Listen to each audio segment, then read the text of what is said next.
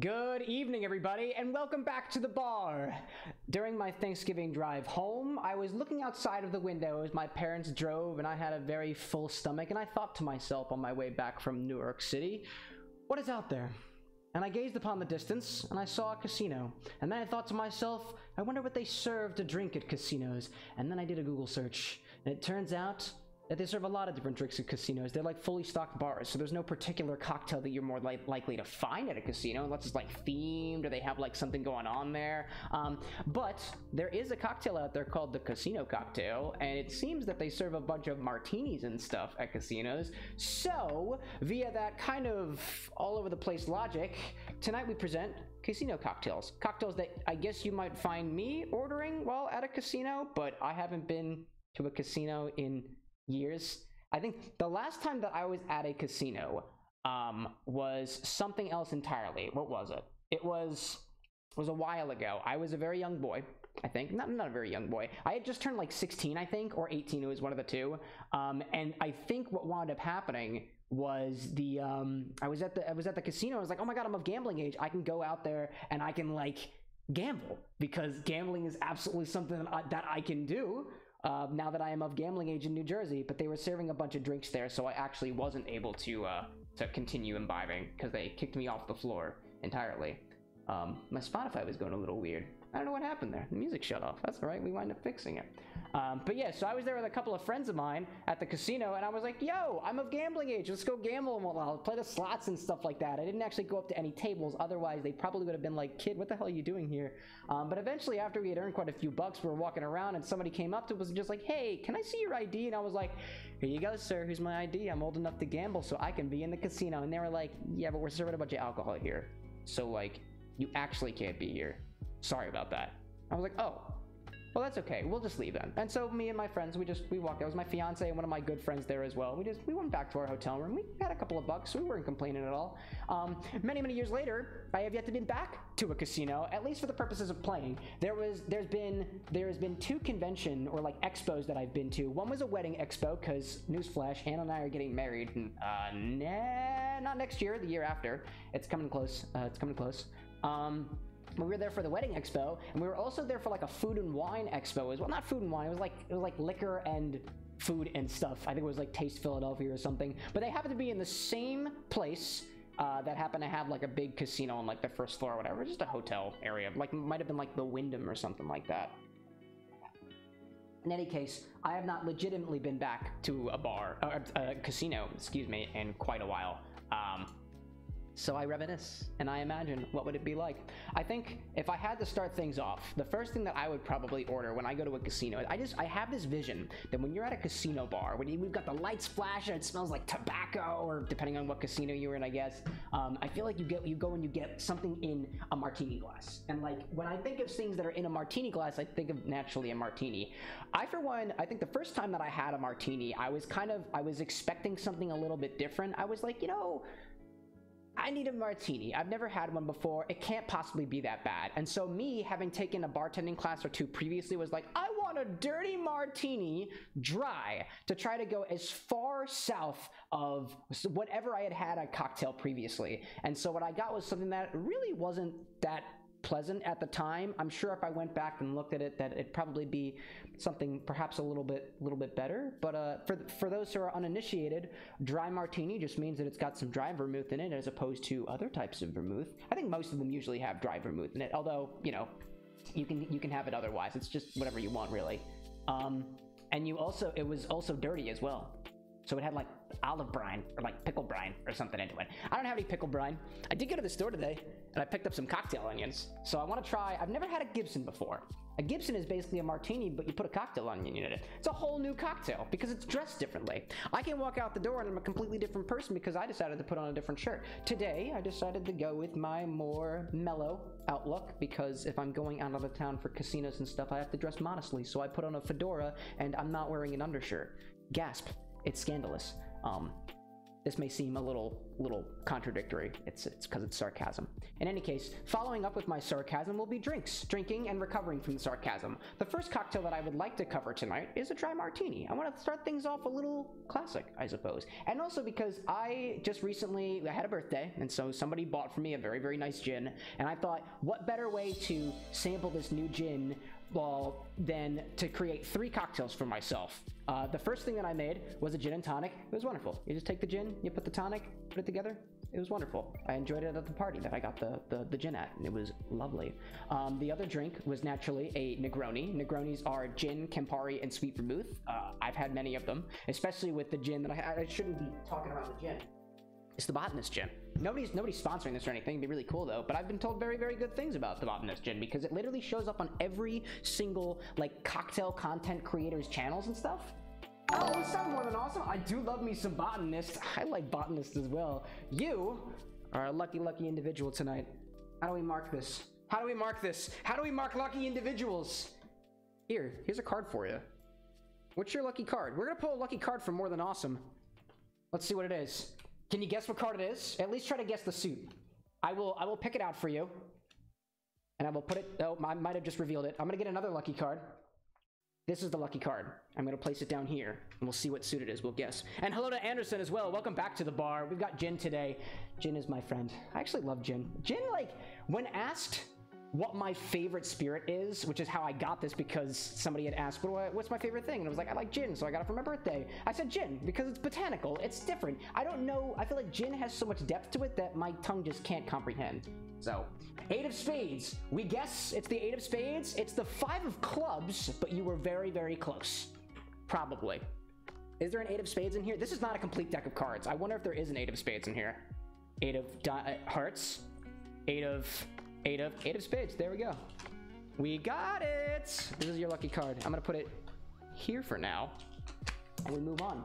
Last night, says More Than Awesome, they had a Negroni with Gran Classico instead of Campari. It was delightful. Actually, I made my Negroni. I also had a Negroni last night. Oddly enough, coincidence? Probably not. But I used instead of Campari, I used the Mr. Black Coffee Amaro, which is like more of like a bitter orange and coffee flavor thing, and it was. Oh my god, it was so good. I was catching up on some graphic design work last night for like my own personal stuff and for other stuff as well. And like that just like totally hit the spot. I was able to go like after work ended, which I already put in extra hours for. I was able to go for like another like 4 hours just sipping this coffee, just this coffee Negroni. Ooh, it was so good. I would recommend it. The spirit I'm referring to is this guy. It's just delightful. Negronis come in so many different forms. I feel like we could do an entire cocktail recipe on just Negroni riffs alone, and I'd be none the wiser. That'd be a wonderful idea. So the first thing that I'm making is a dry martini. We need gin for that. Technically speaking, any of your martinis and stuff, you could put vodka in there as well instead of gin. I personally don't feel the same way. Let's put it into an analogy. Some people are very, very particular about their whiskey. They're like, oh, whiskey? Ugh, I hate that stuff. Get it out of here. Rye is terrible. Some people feel the same way about tequila, which is where I came from. At first, I wasn't really a tequila kind of person. It just like, my mother drinks a lot of tequila, and so the smell kind of followed me through my existence and stuff, and it was a bad smell at first, but then I started mixing cocktails and stuff, and I came around eventually. Some people, my fiance in particular, feel the exact same way about gin. If it's got gin in it, and for Anna as well, rum, it's like, oh, keep that stuff away from me. I don't want it. So like, if you're that kind of individual, I guess lucky for you, martinis are kind of like a, martini is kind of like a bastardized name, I suppose. Like, not every martini has gin in it, and I guess technically not all the other sets of martinis don't all have vodka in it, but they usually do. I think I was on Instagram the other day, and I cannot take credit for the statement. I think it was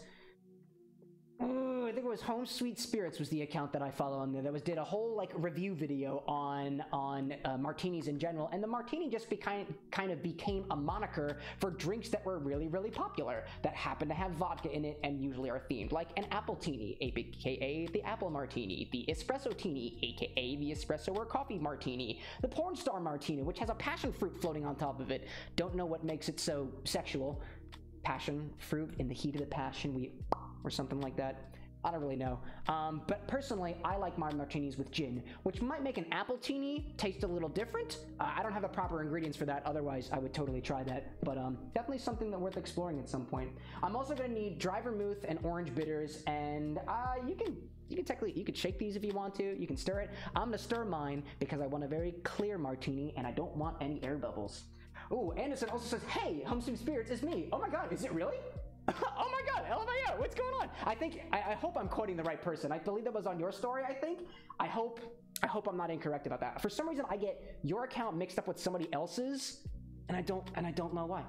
Who really knows? In any case, I love your stories, I love your content, and I very much appreciate you popping on. Hello.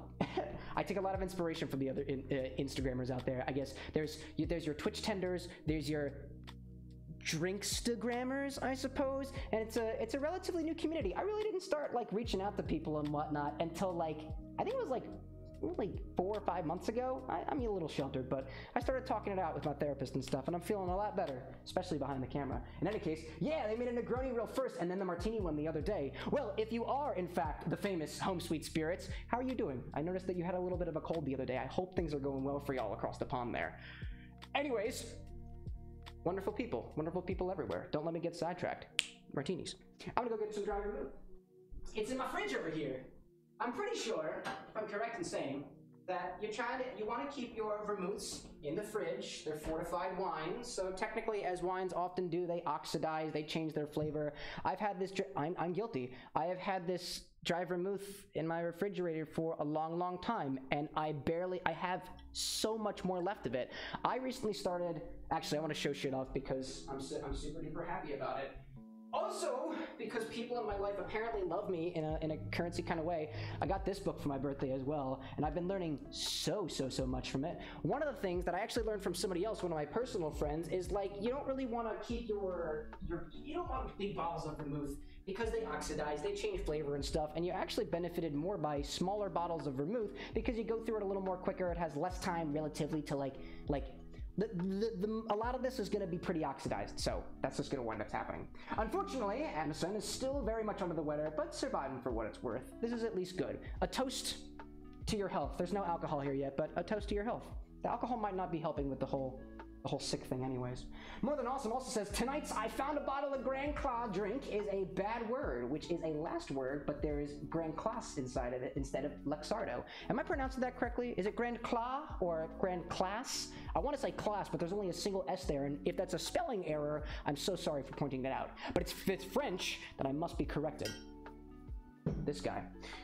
As I continue with my rambling, I'm going to grab a stirring apparatus. I'm also going to need some ice as well, but I'm going to put my, I guess, one thing that I don't know for sure of is I'm trying to take a step back from things. After becoming a more refined individual, reading, Liquid Intelligence, trying to refine my own craft and stuff like that, I'm trying to slow things down a little bit, really consider the choices that we make behind the bar, because one of the things that I really wish I was able to do, and probably one day will, is to be able to take like the lessons of past cocktails and past mixologists and apply them forward to make new crazy, or not super crazy, just new things, but like using knowledge to do things as opposed to kind of going out there randomly, which I think I do right now. It's probably just a concept of my like, I guess because I'm relatively young and I haven't been drinking for that long. It's only been 4 years so far. I promise that. But I want to think about that. I would think that I probably want a thing of ice in this glass, because the thing that you get with stirring is you get to kind of control the dilution of anything that you stir in there. When you're shaking things around, it's just a very vigorous process, and you don't really have that much control over things. Then again, I could be necessarily wrong about that. I'm just kind of ripping the words out of a book, and if this person is incorrect, I'd be sad. I would be sad. And I'm like blanking on their name, so I'm gonna like cheat by looking over the counter. For some reason, like I forget the silliest things. Dave Arnold, that's the guy. I forget like the silliest things when I'm like in front of the camera. Like I turn a blank, and as soon as the camera goes off, I remember everything. And I'm like, wow, that was silly, but that's okay. They got aggressive. Grand Classico. Oh, I assume Grand Class. I see, Grand Classico. More Than Awesome got aggressively drunk on perfect martinis in Boston, which was basically just 3 ounces of Botanist at the time. Dude, That sounds delightful. I like this Botanist gin. And personally, adding a little bit more gin to my cocktails is something I'm a bit of a fan of. There are probably many different ways out there to create your dry martini. Close enough to the 3 ounce, I'm gonna be using 2.5 ounces, or about, I need to do the conversion in my head. What's 44 plus like 30? It's like 75. It's like 75 milliliters of this stuff. And I'm just gonna use my metric measuring majigger here, because conveniently there's 50 mils on one side and 25 mils on the other. So I hope I did the math correctly, and if not, well, that's just how it's gonna be. 2.5 ounces, or about, I think, 75 milliliters. Yeah, that's the math works out perfectly. Well, no, actually it doesn't. Do the math again. This is about 2 ounces, about 50. You take the half, so like 60, 65, perhaps? It's okay. I'm not even drunk yet. I get so confused. Oh, I didn't put the other ounce in there. 2.5. Half an ounce. Just about. Just do the math, Cameron. See, it's exactly what I was saying. Somehow when the camera goes on, I become significantly stupider. But, you know, sometimes stupid is as stupid does, and I don't think we're doing stupid up here. So maybe I'm not dumb. We should just use more positive things to describe ourselves at.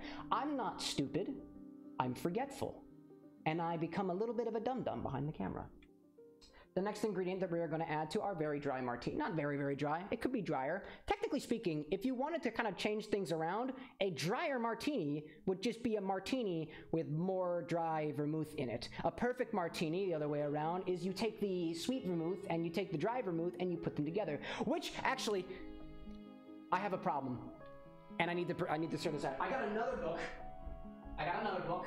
And I do not blame the person who got it, but I blame the person who wrote it. And I think I'm getting triggered about the right thing, and I have to go through here and find it. Somewhere in this book, I think it's like I think they say how to make a perfect martini.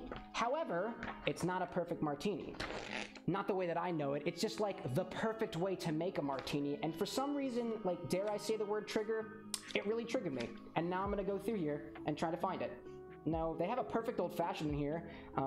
Which apparently uses specifically Woodford Reserve whiskey, which I don't happen to have. I'm sure it's a wonderful whiskey, you know? Oh my god, it's in here somewhere. Well, what I do while I go through this crazily, maybe I mix the cocktail first, then I go through here, and as I'm stirring, I search. We need a half an ounce of dry vermouth. This guy, half an ounce, or about. I can't think of it. 15 milliliters. That's the wrong side. Duh. 15 milliliters, about half of an ounce. There we go. That's lovely.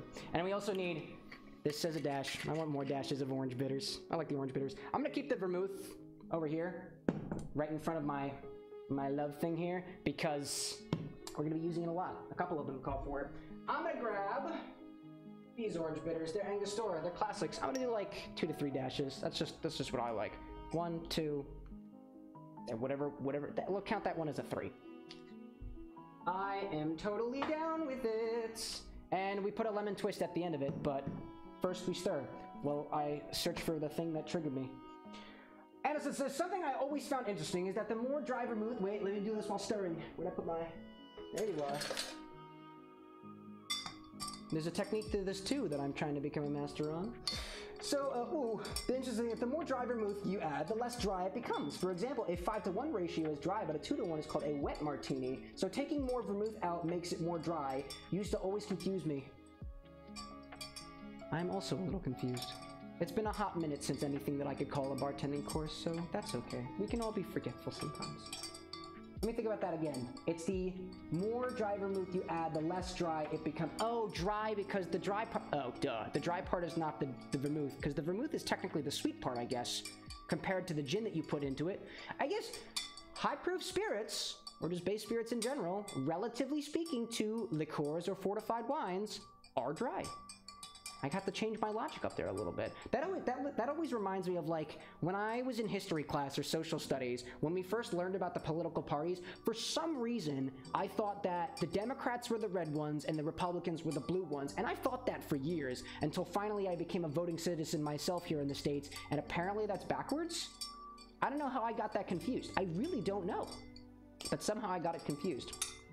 Anyway, apparently I can't really flip a book while I stir that, so let me just give this a moment. This shouldn't take too long, and if it does take too long, I'll trigger myself later, I suppose. Let's take that out of context. Perfect. Perfect. Perfect martini. Where's that perfect martini? Where's the color? Where's the... Perfect cosmopolitan, perfect gin and tonic, the perfect Manhattan, the perfect margarita, the perfect mint julep, and the perfect old fashioned. Oh, well, I guess technically they don't say a perfect martini. However, there is a page for the perfect Manhattan, and the perfect Manhattan, I'm pretty sure, is supposed to use equal parts sweet and dry vermouth. Where are you? Page 276 of this book. I will share the name of it. The perfect Manhattan. According to this book, boldly stated, a perfect Manhattan is made with 2 ounces of Whistle Pig straight rye, 2/3 of an ounce of sweet vermouth, 2 drops of bitters, any bitters you want, I suppose, and a maraschino cherry. I was always told you mix the sweet and dry vermouth together. This is the book. I wouldn't say it's a book of shame. I just personally don't like it. The bright side of the book is the fact that it's got a bunch of drinks in it that use only like 4 bottles or less, so if you're trying to figure out how to make the most of your home bar with the spirit that you have, it's probably a pretty good book. So Northern Awesome also says dry in cocktails, we think, means lack of sweetness, so that all makes sense. The vermouth will always have the sugars. This book has you buying expensive whiskeys. It really does. It's just like, dude, apparently if I'm gonna stock my home bar with anything, it might as well be the good stuff. And the good stuff is apparently expensive. Like, I remember like doing research previously where like just because the spirit itself is like a top shelf spirit doesn't necessarily mean that it's going to make a better cocktail. I think for the most part you can kind of cheat things out unless you're going with like drinks that are a little more dry or a little more straight. For example, a martini. Like, if I'm correct in saying you can use a little more expensive of a martini, assuming that the expensive martini is the better one, because it kind of elevates the cocktail a little bit. But if you're gonna make yourself like a Long Island iced tea, you don't need top shelf whiskey. It's just gonna be combined with literally everything else, and it's not gonna make the drink that much better with one up there. I mean, you could use expensive all other ingredients, your triple sec, your gin, your curacao, your everything in your drinks, but like, I don't think it makes it any better. I wouldn't know. I've never tried it. Personally, I don't break the bank for my cocktails. It just seems silly. Let me go get my sacrificial yoga blocks, and we'll see what things look like a little up close. There's not going to be too much to see here. It's gonna be clear. So that's what we're gonna do. This, Botanist is about as high up in price as they'll go for whiskey, gin, etc. Yeah, I feel like I don't need much. Actually, when I've been to the liquor store a couple times and I thought to myself like, oh, you know, what spirit am I gonna buy? Because I run out of gin very often because I really like gin. We're also gonna need a lemon twist, by the way. So in the background, I'm gonna do that. Get yourself a strainer. Whoa! Don't fall. That would be catastrophic. Luckily, I have another martini glass, so it wouldn't have all been bad. It's clear. If I would have shaken this, probably would have come out very cloudy, and that's just not what I want this evening. It is kind of cool, and I'm not sure if y'all can see it from your angle, but like, the fact that there are multiple spirits in there, and it's not just the gin or the dry vermouth, it's like there's a cool little like optic effect going on. I don't know if y'all can see that, but I certainly can. That or my stirring glass might have particulates in it, which would be sad. You also need a lemon twist. So what I'm going to do is I'm going to take this lemon, I'm going to give it a peel, and then I'm going to twist that peel. And that's how we're going to do it. Twist. Twist and shout. Did I hear somebody say twist and shout? I'm going to twist. Lovely. I think that looks beautiful. Anderson also says, the beautiful thing that they've come to learn is that mostly every bottle has its place and purpose. Maybe you don't like the flavor of a particular gin in a martini, but it could be great a different way. Another thing that I really wish that I had more context on is filling up my bar with a bunch of different base spirits that are the same base spirit, just a different brand. Because, to your point, just because it's also a tequila or just because it's also a gin does not necessarily mean it's gonna treat a let's say a margarita or a martini the same way. Cocktails or spirits themselves have personalities, and that's a wonderful thing. There's also some ripples happening. Ooh, there were in the thing. Great. We got a bottle of absolutely toxic gin, and I'm sure it's good for something, but don't know what it is. It's not good for Negronis, gin and tonics, or martinis. Is it like a flavored martini? Is it like a flavored gin? Or is it just like, it's got a personality to it? I guess technically, your gin can be pretty much anything. Gin itself, to my knowledge, is a juniper, it's a botanical spirit. I don't remember what the base of it's supposed to be, but it's usually heavily flavored with juniper berries. Juniper, juniper, I suppose. But you can put a bunch of other shit in there. It's still gin. So it could probably taste like something completely different. It's Uncle Val's did a zested gin, which is supposed to have orange notes, but it tastes like rubbing alcohol. You know, that actually reminds me, one time, I have this other book of mine that's supposed to be Alice in Wonderland themed cocktails, and I made a cocktail for my fiance's 21st birthday because she really, really likes Disney. Alice in Wonderland is done by Disney. So it was a birthday cake martini. And in order to create the birthday cake martini, you have to make vanilla frosting infused vodka, which included buttercream and was the zest of lemon inside of your vodka, and let it sit for a while. Probably should have used Everclear. I learned that later on. This was like one of the first like big cocktail things that I ever did. It came out terribly, and to be honest, the vanilla frosting infused vodka also smelled like rubbing alcohol. Was it because it was really cheap vodka? Possibly. Perhaps it was also kind of in, I guess, what's the term? Maybe there's also a piece of that coming from the zest of the lemon? Who really knows? The world. Sky is the limit with that. Just put it in a Long Island iced tea. It's already a terrible drink. How much worse can it get? This is very true. Add 10 more alcohols and everything becomes better. Because, like we said, whether you're an expensive spirit or whether you are a poor, lowly spirit that you picked off the bottom shelf, everybody is equal in a Long Island iced tea. I guess you could say that everybody's equal in Long Island, too, in the sense that everybody's kind of living in the slums. I guess that's not that's a bit of a hit. I think one of my aunts live in Long Island. That would just be a hit to their particular location. Personally, I like Long Island. That's where my family is, or at least part of it. The good part, I assure you. And I think they're the wealthy ones too, if I'm being honest. This is a dry martini. The ratios that I used I'm not going to say it as a ratio at all. I'm just going to say ingredients. It was 2.5 ounces, or about 65. I need to do the math there again. 60 plus 15. That's 75. I hope I'm doing that right. Anyways, about 75 milliliters, I think, or 2.5 ounces of gin. I'm blanking. Gin. Half an ounce, or about 15 milliliters of dry vermouth, a couple of dashes, or just one dash of orange bitters. Stir that thing up, place it into a martini glass, garnish it with a lemon peel, and observe your creation. Yeah, I think there might have actually been some, like, I guess, impurities either in this glass or like the stirring apparatus of mine, the stirring glass, because there's a couple of things kind of floating on top. Maybe it is the vermouth or the bitters. I don't really know. It smells lovely. It's very, very lemony. And it is actually quite sweet. All things considered, it's kind of sweet. The vermouth, at least for this particular combination, the vermouth is actually very, very present. I feel it like in the front middle part of my tongue. What I continue to taste, the aftertaste, is the dry vermouth, and it's just kind of buoyant. It's got buoyancy because of the gin, I suppose. I don't know exactly what the flavor notes of the Botanist gin are. I've never actually tasted a juniper. I have junipers. I just had a thought.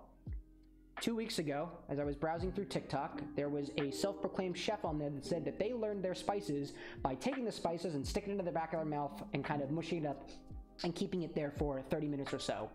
And I went home and I told my mother this, who is also a bartender of past, and she was like, "That sounds weird. Why would you do that?" And I was like, "I'm gonna do that." So I went into her spice cabinet and I got, I think it was paprika, and I did that.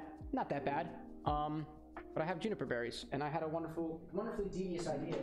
In the spirit of the holidays, I had a marvelously devious idea. Am I a mean one, Mr. Grinch? I don't think so. I've never actually opened this container. It's juniper berries. It's from Van's Spices, and I got it from Whole Foods. It's never, like, honestly, this is a learning opportunity that apparently I missed. Let me do a side-by-side comparison. I'm actually super curious about this. I want to consider myself a scientist, but I don't have the proper equipment for that. However, I do have a nose and 5 senses. The Botanist gin smells like gin. Smells like gin. Juniper berries smell like... That's not very gin. Well, actually...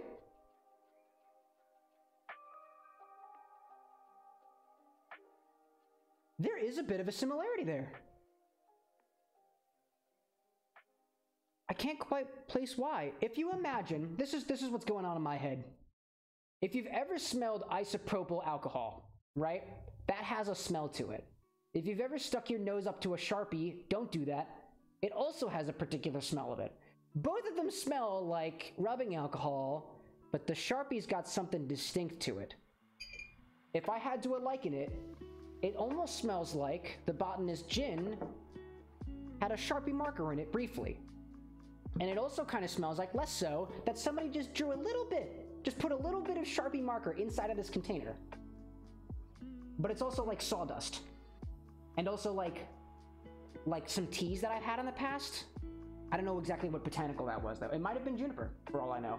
It's so interesting. And now I'm gonna put one on my mouth because I'm absolutely crazy. Whoa! And not drop it on the floor. Oh, that is so... It's actually kind of sweet. It's woodsy. It tastes like a bear. There's a sweetness to it. Wow, look at that. It's kind of like evergreen like. It's like if you go up to a forest and there's a bunch of like evergreens with the pine needles and stuff. It's kind of like you took a bit of the Christmas tree. So interesting. Wow. Botanist is kind of chamomile for more than awesome on the nose. Citrus and chamomile. That is so interesting. And now that I have the juniper in my mouth, it's like prepped me for it. I'm getting like, it smells like a Christmas tree. Oh my god. Now the Botanist doesn't smell like a Christmas tree. Wow. That is cool.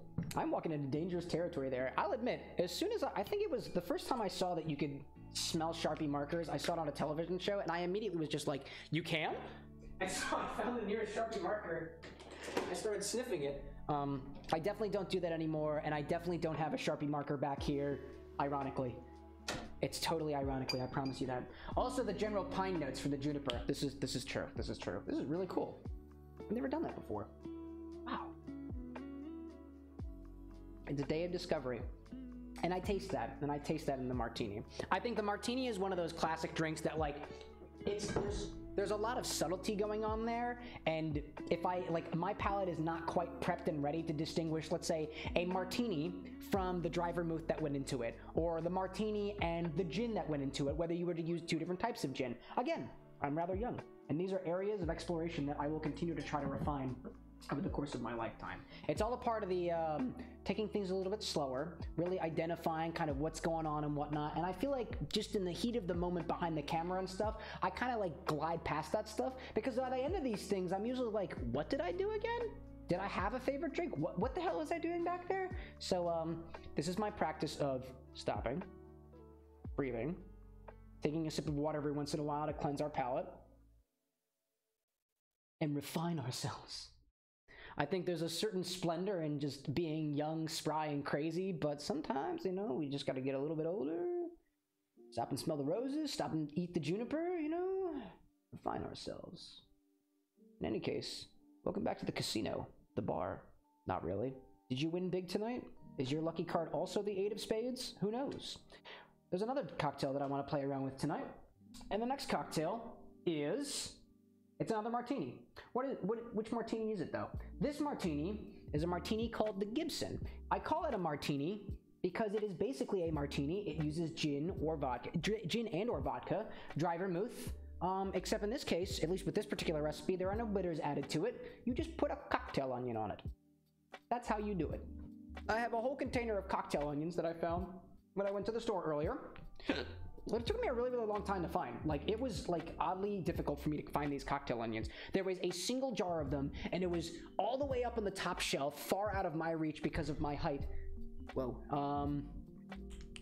Someone was stomping out there. And it was, like, in between a bunch of other things. Apparently, these are best by the year 2025. So I think that will be okay, which is great. So essentially, all we're going to do is we're just going to add, we're going to do the same recipe as before, omit the gin, and we're just gonna put a cocktail onion on top this time. I don't have any more like Martini glasses like this, which is kind of unfortunate, so I'm gonna be using coupe glasses for more or less the remainder of the evening. It's just kind of what I have. Otherwise, I would use another Martini glass for our technical Martini. I'm gonna take my stirring thing, I'm gonna bring it back out, And I'm gonna give it a quick wash over here. I'll be back in just a moment. Just a quick wash, and I'll put it into my bin of doom. And now it's essentially good. I only have two stirring glasses, so this is just kind of what we have to go with. Put my strainer back here. We're gonna go back to our Botanist gin because that's the one that I want to use. Yeah, I'm gonna use my Botanist gin. I also have Faber back here, which is I think a Philadelphia distillery one. But like, well, actually, in the attempts to try to refine our palate and our olfactory palate, our olet, if you will, I'm gonna try to see what the difference is between these two gins just by smelling them. Pine tree, ginny, citrus. A little more rubbing alcohol. Not as much in the pine, but still kind of present. Yeah, that's kind of all I'm getting. I'm gonna keep it the Botanist gin. I think it's fancier. It's the more expensive bottle, which I say now. I try to like not use the more expensive spirits because I don't want to have to go out to the store and buy more because I'm a bit of a cheapskate. But I do so. I use the expensive bottles up until it looks like they're about half full, and then I start barely using them at all because I'm like, no, I'm using too much of it. I'm afraid that I'm gonna run out of it. Oh my goodness. Let me get another ice cube as well. I'm back in just a moment. I'm not that far gone. I didn't go very far. I'm right over here. If only I had enough space back here to keep everything on camera, then I would never have to leave. We've been doing some changes in the apartment, just because it's a bit of a mess over here. So all my water containers all the way over there. We have the Christmas thing over here. It's holiday season, so you have to change things up a little bit, make space for some people. I will say, in the spirit of the holiday season, in about a week, we will be having we'll be conducting a 24-hour charity stream where we will be raising money as a part of Jacksepticeye's Thankmas 2022, and we will be raising money for the World Central Kitchen. Our goal, me and my buddy Glenifer, is to raise $200, which is that's the goal that we had last year. We didn't actually hit it, but we're a lot more hopeful this year than we were last year. Plus, it's like we're streaming for like twice the amount of time. I have a Discord server, and I'm going to be making appropriate announcements there and on Instagram and Twitter and all the loud the horn like everywhere. So hopefully you won't miss it. Show up if you want it. It'll be fun. There'll be cocktails. We'll do cocktails, and then we'll also play some games all night. We'll play some board games in the morning, have like breakfast. I actually just bought hardware the other day so that I can actually take my camera and bring it downstairs. There's a little hole in the corner of the room that allows for like the Ethernet cable to go down there. I'm gonna put an HDMI cable there. I'm gonna put a USB-C cable down there. It is gonna be crazy. I'm so cool with it. Oh, More Than Awesome didn't notice, but we're all on the Figment Heavy Christmas tree. Look, everybody's on the Christmas tree, all the chats and stuff. It's great. Anderson's very lucky to be around and work with so many great gins. Being from Scotland, we have so many amazing gins as well as whiskeys. Interesting. I only know, I guess I'm only familiar with, Scotland's reputation for like scotches, I think. I hope I'm not saying Scotch and Scotland in the same sentence because they just sound similar, but they actually have no like similar root there, but I imagine it probably does. I've only had, I wouldn't say I've had a lot of scotches. Scotches and cognacs are two like kind of upper tier spirits. Scotches are just special. I'm sorry, scotches I believe are fancy whiskeys, and then cognacs are just, you know, they're fancy brandies. I say just, but I don't mean, the emphasis is not on the just. It's I think like the same, it's the same like base ingredient that goes into the distillation process.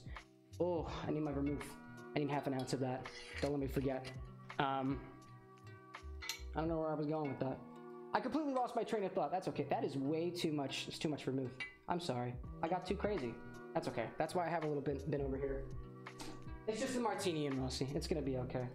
I'm very, very particular about my measuring and stuff, so I like to keep things to the book if I can, because I'm still learning. Botanist, I think, is Isle of Islay. Isle of Islay. Islay what? Islay brick. I don't lay brick. I program.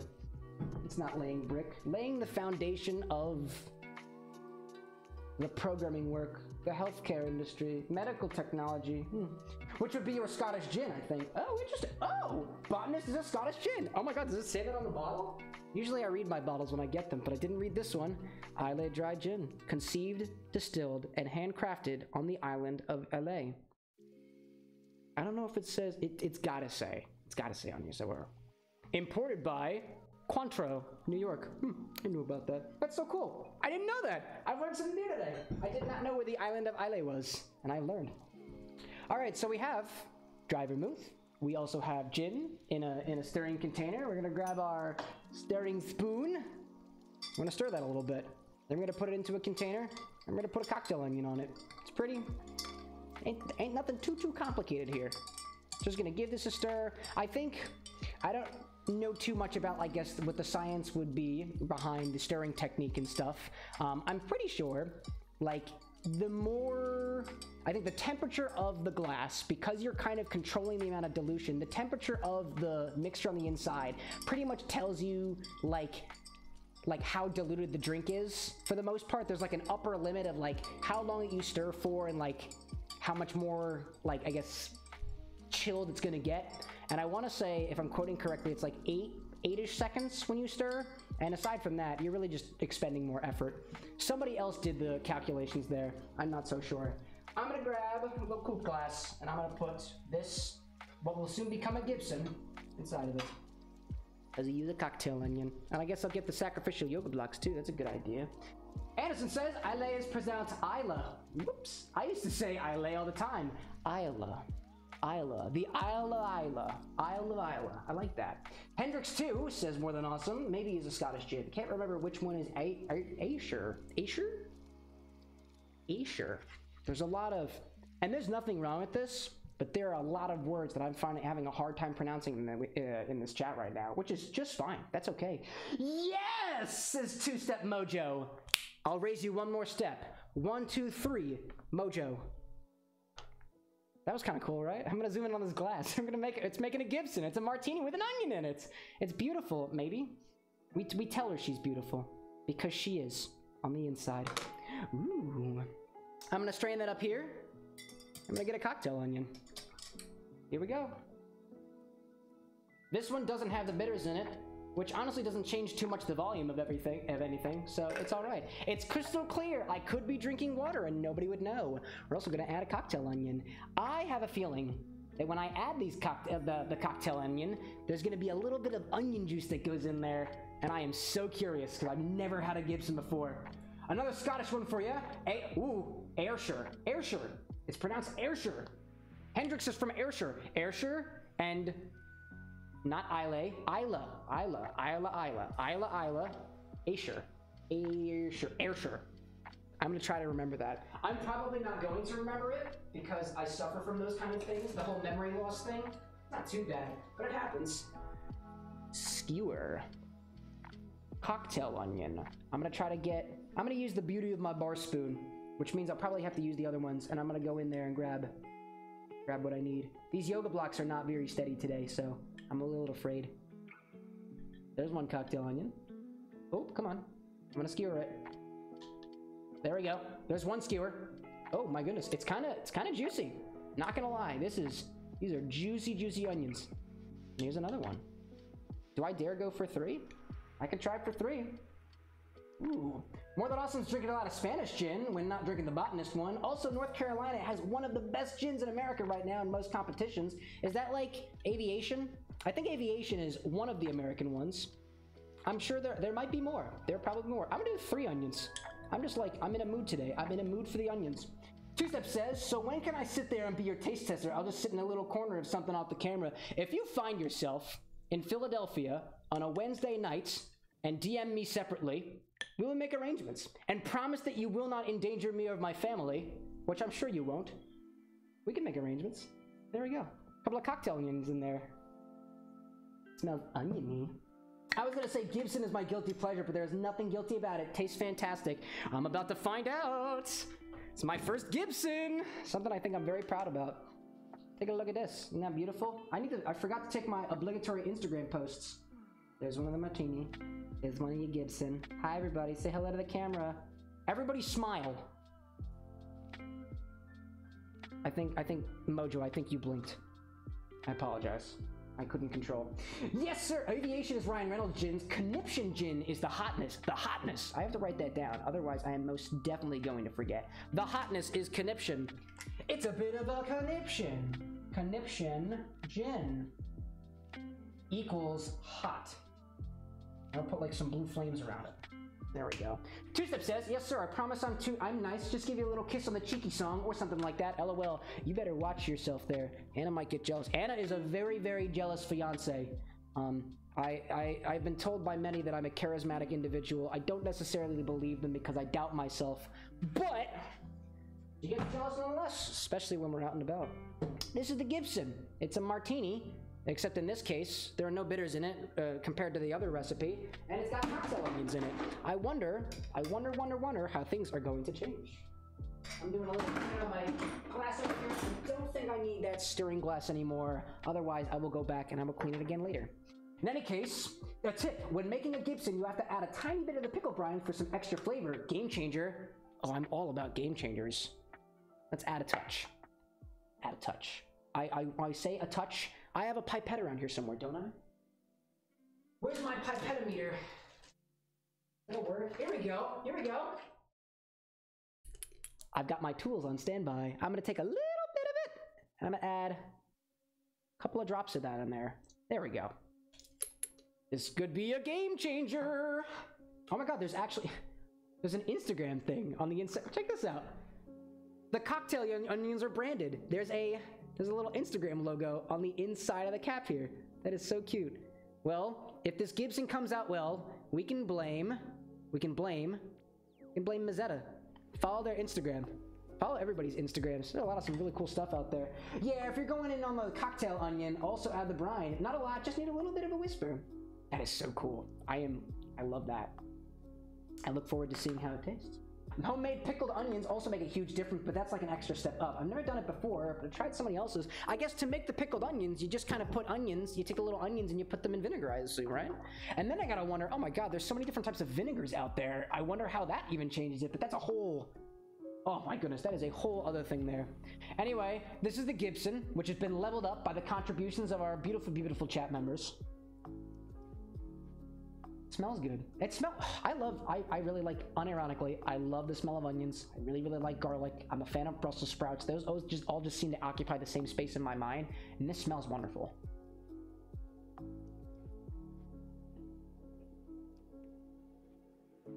Oh my god, yeah. That tastes legitimately different than the other martini. Wow. So the only difference between the dry martini that I made earlier and the Gibson that I made here is whereas we have a lemon twist in this dry martini and 2 to 3 drops of orange bitters, this one over here does not have the bitters, does not have the lemon twist. It has the cocktail onions and a few drops of that cocktail onion brine, that pickled brine, and it tastes completely different. There is a savory note to this that actually, like, I think the gin is actually the most forward in this version of the martini, because the dry vermouth is kind of lost on me. Instead, what I'm getting as the aftertaste is, it doesn't taste super vinegary. I don't necessarily think that what I'm tasting is specifically the pickle brine in there. I want to say it's like accentuating the gin, and more so the kind of, I guess, savory botanical aspects of it. It's not super piney. It's actually a little, despite the fact that it doesn't necessarily taste like vinegar, and it doesn't necessarily taste like I put a lemon peel in it. It's like citrusy. It feels more citrusy than the other one, and which is odd because there's technically more citrus in the dry martini than there is in the Gibson. I want to do go back, gonna cleanse my palate a little bit and go back to the other martini. I know it's been sitting for a little bit, it's diluted a bit. I think another thing that I learned from the Liquid Intelligence book is just like certain cocktails, depending on what ingredients you have in them, will like be completely changed by, I guess, how long you've had them sitting around. I don't remember, it was like a 2-page span, and I don't remember what the criterion was, but some drinks are best drinking like immediately. You don't let them sit around. When they sit around and get diluted, when they get oxidized and stuff, you're done. It's a different drink than it was previously. And some drinks are the opposite way. You can enjoy them for the most part. The flavor evolves over time as like ice melts or things intermingle or separate. Sometimes it helps, sometimes it doesn't. I don't remember what the criterion is. I have to go back to the book. This is wild. Wow. This feels like this tastes like a completely different drink than this one. And I'm blown away by it. Oh, you know? Okay. That sip there. That sip had the pickle brine in it, the onion brine. Wow. But it's not bad. It's not bad at all. I'm glad that, to the advice of everyone else, I didn't add too much into it. I think maybe I added a smidge too much, but this is really good. And actually what I want to do now, I want to kind of mix it around a little bit. I'm not doing very good, but see if that changes things a little bit. I'll just drop the cocktail onions in there. Man, that is so different. Once upon a time, I was out at a bar with some of Anna's PT friends, and I had a pickleback for the first time. And it was all right. It was like a back-end bar pickleback. It had like really, really cheap whiskey in it. I don't think it was mixed properly. It tasted mostly like pickle juice. It was not that good, but I got all the way through it. This is like, it's just better than that. That is a wonderful cocktail, my goodness. Man, I have learned something good today. Gibsons. I'm glad that I waited until my quarter of a century to finally enjoy this. Well, this is well worth the break. I'm too afraid of picklebacks. It was like, dude, I completely understand that. Like I was chatting with this one guy there who's the boyfriend of another one of her classmates, and he was like, yo, you ever have a pickleback? I was like, no, I've never had a pickleback. He's like, oh, I love picklebacks. We should totally get picklebacks together. And I was like, yes, let's get picklebacks. I want to try this. I like to do mixology. This is such an interesting angle I'm going to see things from. And it was just bad. It was just salt. It was salt and vinegar and burn. It was cheap whiskey, it was vinegar and salty. And I don't even think they put a pickle in there. It was just pickle brines. There was absolutely no payoff. It was not. But then again, what do I expect from an open bar that I didn't pay for? So I paid for it ahead of time, but it was an open bar, so everybody was getting the yikes. I haven't tried one because I thought I'd throw up. I feel like it's such an interesting thing. Oh my gosh. I wonder, like, what's the... Because I'm trying to think of it now. I don't know what the ratios are in a pickleback. I'll just do a quick search of it. I mean, just like vinegar, like vermouth to me, dry vermouth especially, is a little vinegary. So dry vermouth or vermouth in general, plus that onion pickle brine, seems like it would be an okay combination. Gin as well doesn't seem like it would go actively against that flavor either. Whiskey, on the other hand, which I'm pretty sure is what goes into a pickleback, doesn't seem like it gels well with salt or savory pickleness. A pickleback, oh, it can be a shot. Oh my god, is it supposed to be a shot?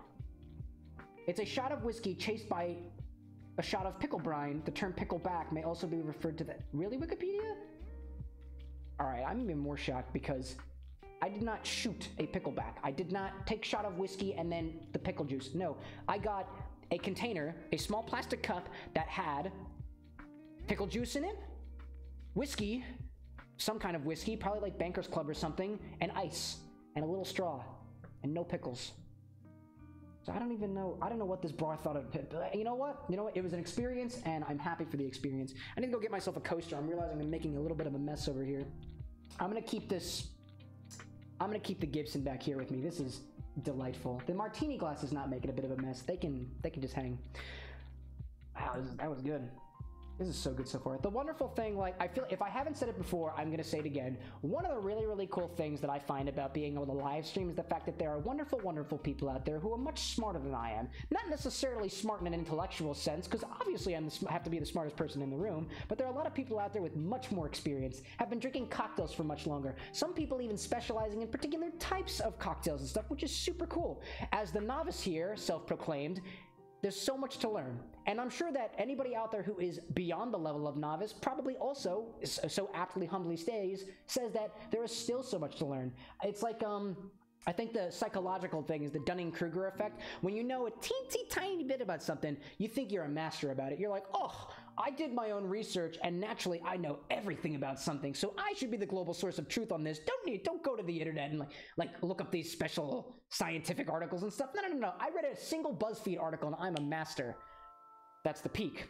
As you start to learn a little bit more, you realize how little you know at all. And as you kind of keep going up in kind of an asymptotic manner or a logarithmic manner, you realize that even when you know a lot, you still think that you know nothing at all. And technically, even if you know 90% of infinity, there's still, that 10% is still infinity, so it puts things in perspective.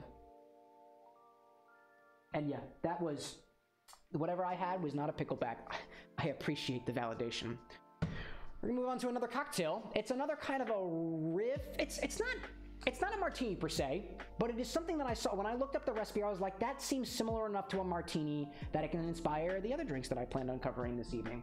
So the one that I have in mind, this, just to back up for a second, this is a Gibson. A Gibson was 2.5 ounces or about 75 milliliters of gin. I used the Botanist, it was very good. Half an ounce or about 15 milliliters of dry vermouth. I used Martini and Rossi. It's the only dry vermouth that I have. I'm just kind of trying to get through it because I want to try, I should probably just pick up a smaller bottle of dry vermouth and just like level myself up. And then we also, we stirred it, poured it into a glass, and just added a few drops of cocktail onion brine. I'd say it was about 4 or 5 drops from a pipette. And then we drank it. We served it up. It was great. No ice or anything like that, not in the glass at least. And it was, it was oh so delightful. We also made a dry martini so far. It's a martini, but it's dry, which means there's more gin in it, more so than the vermouth. I guess if you were to have like a normal martini, maybe it's like equal parts gin and dry vermouth, perhaps not. But the other cocktail I want to go through is a cocktail called the Casino.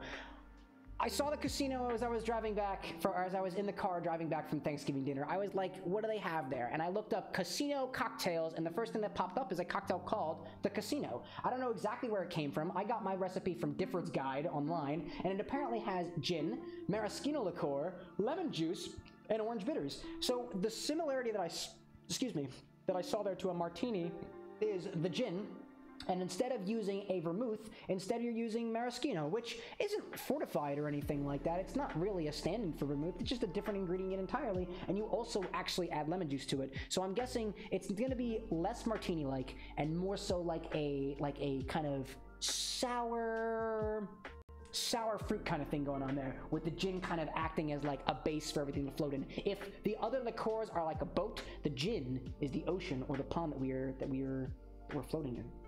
Anderson says that they'd recommend doing dry vermouth if you're looking for a smaller bottle. Don't know of any other brands that do half bottles. Dolan dry vermouth. I will write that down. I think I've definitely seen Dolan in the store before.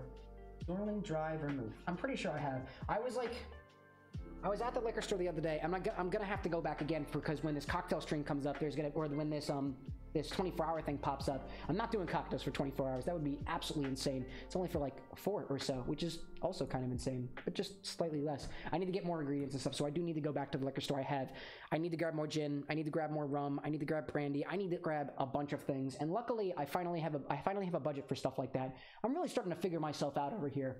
It should be wonderful. But yeah, I feel like I learned only about the small vermouth tip recommendation after buying these 2 big bottles of vermouth, because I'm just like, I'm probably not going to use these very often. I got to get the big ones. And then everywhere I saw saying like, oh, maybe I should have gone with something a little smaller.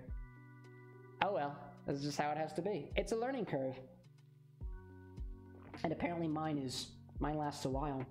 In any case, so what we need for a Casino is, this one's actually shaken. You have to shake this drink. So I'm going to grab my shaking apparatus, a little Boston shaker over here. I did have a pint glass, and I was using a pint glass for a while because I really liked seeing like the kind of like the color combination that popped up in the pint glass as you mix the different spirits together. But that pint glass started cracking. Because apparently when you're using a very large ice cube and a glass container that has questionable origins, it starts to crack. The imperfections start to show. So I don't feel like shattering glass all over the bar or into my cocktails and stuff. I'm sure it would be very entertaining, but I'm gonna opt for the metal shaker this time. And I think that's probably the better way to go about doing things. This particular cocktail calls for 45 milliliters of gin. It's a little less than what I'm used to in ounces, so I can't do those kind of oh, you know what? I can convert that. I can convert that in my head. I think I'm smart enough today. I will use my ounces measure, and we'll go with that. All right. So to create your Casino, you're gonna need a couple things in your cocktail glass. First, I'm gonna get ice. I should probably do the ice first. I like that. And I also learned another trick about ice as well. Apparently, when you are doing a drink with ice, what you want to do is you want to chill the cocktail shaker. So you chill the cocktail shaker with ice. I've got a big cube and I used 2 little cubes. Apparently that was exactly what I was supposed to be doing, which is awesome. But the side that you put the ice into, you let the ice kind of get used to the glass, kind of come to temperature, and then what you do is you pour out the excess water. So now that I've put ice into this container here, the ice is beginning to melt. It's starting to get to room temperature. I don't have clear ice. I'm trying to figure out the best way to make clear ice for my particular workflow. I have a big old freezer downstairs now, so I think I have the space for it now. But this ice is kind of coming to temperature. It's gonna take all like the condensated bits that have attached to it because it just came out to the air, which is a very humid space here in the apartment, and it's gonna come to temperature, heat up a little bit, and kind of sweat a bit. And there's gonna be a bit of water at the bottom of this glass. I don't want that water. So instead what we're gonna do is we're gonna mix our ingredients in this side of the small tin, and then before we combine both sides together, I'm gonna kind of sieve off the liquid, and then there's only the ice behind for the dilution to happen only during the shaking and not during, I guess, the initial mix there. It's just like I don't know exactly, again, like compared to a lot of other people, I haven't drank it as much, haven't made as many cocktails, so whether it makes a huge difference for my palate or not is probably very minuscule. But if I was the one behind the bar serving for a bunch of people, there might be a connoisseur out there who might realize that, a drink is made better that way, perhaps, to a palate that is much more refined than mine. In any case, in the small side of the glass, we are going to add 45 milliliters or about an ounce and a half of gin. I'm going back for my Botanist again. Again, there is absolutely no sponsorship here. I don't need that stuff. I just need good vermouth. I need an ounce and a half, so I need this other side. Oh, there's a piece of my Christmas tree inside of my shaker. It's plastic. So I probably don't want to drink that. In any case, an ounce and a half, or about 45 milliliters of whoa, it's gin. Your gin, that's what it is. Mine's the Botanist. You could be using others like one from Ayrshire. I think that was Hendrix. This one's from the Isla. I think I'm testing myself. I think I said those correctly. The next ingredient that we're going to add is about 22 milliliters, or about, I'm thinking 2/3 of an ounce? Is that like 2/3 of an ounce? 2/3 of an ounce, or about 2/3 of an ounce of Maraschino liqueur. Mine's down here somewhere. It's a tall bottle. It's kind of hard to get out. There we go. But I did it. It's a little difficult. Got it. In any case, yeah, I hope I'm doing that correctly. For some reason, I'm completely thrown off of my measurements today. 22 milliliters is going to be about 2/3. Because 2/3 is about 0.75. Oh, no. Ooh, it's 3/4 of an ounce. It's 3/4 of an ounce. Excuse me. I'm off. I'm off today. 22 milliliters, or about 3/4 of an ounce of Maraschino liqueur. And I need to do this the other way because my microphone's in the way. We need about, here we go. 75%, that is. 75% of the whole ounce, I mean. Yeah, 0.75 ounces, just about. Of your Maraschino liqueur. What else do we got? We also need lemon juice. We're gonna get some lemons. We're gonna juice them. Where might those lemons be?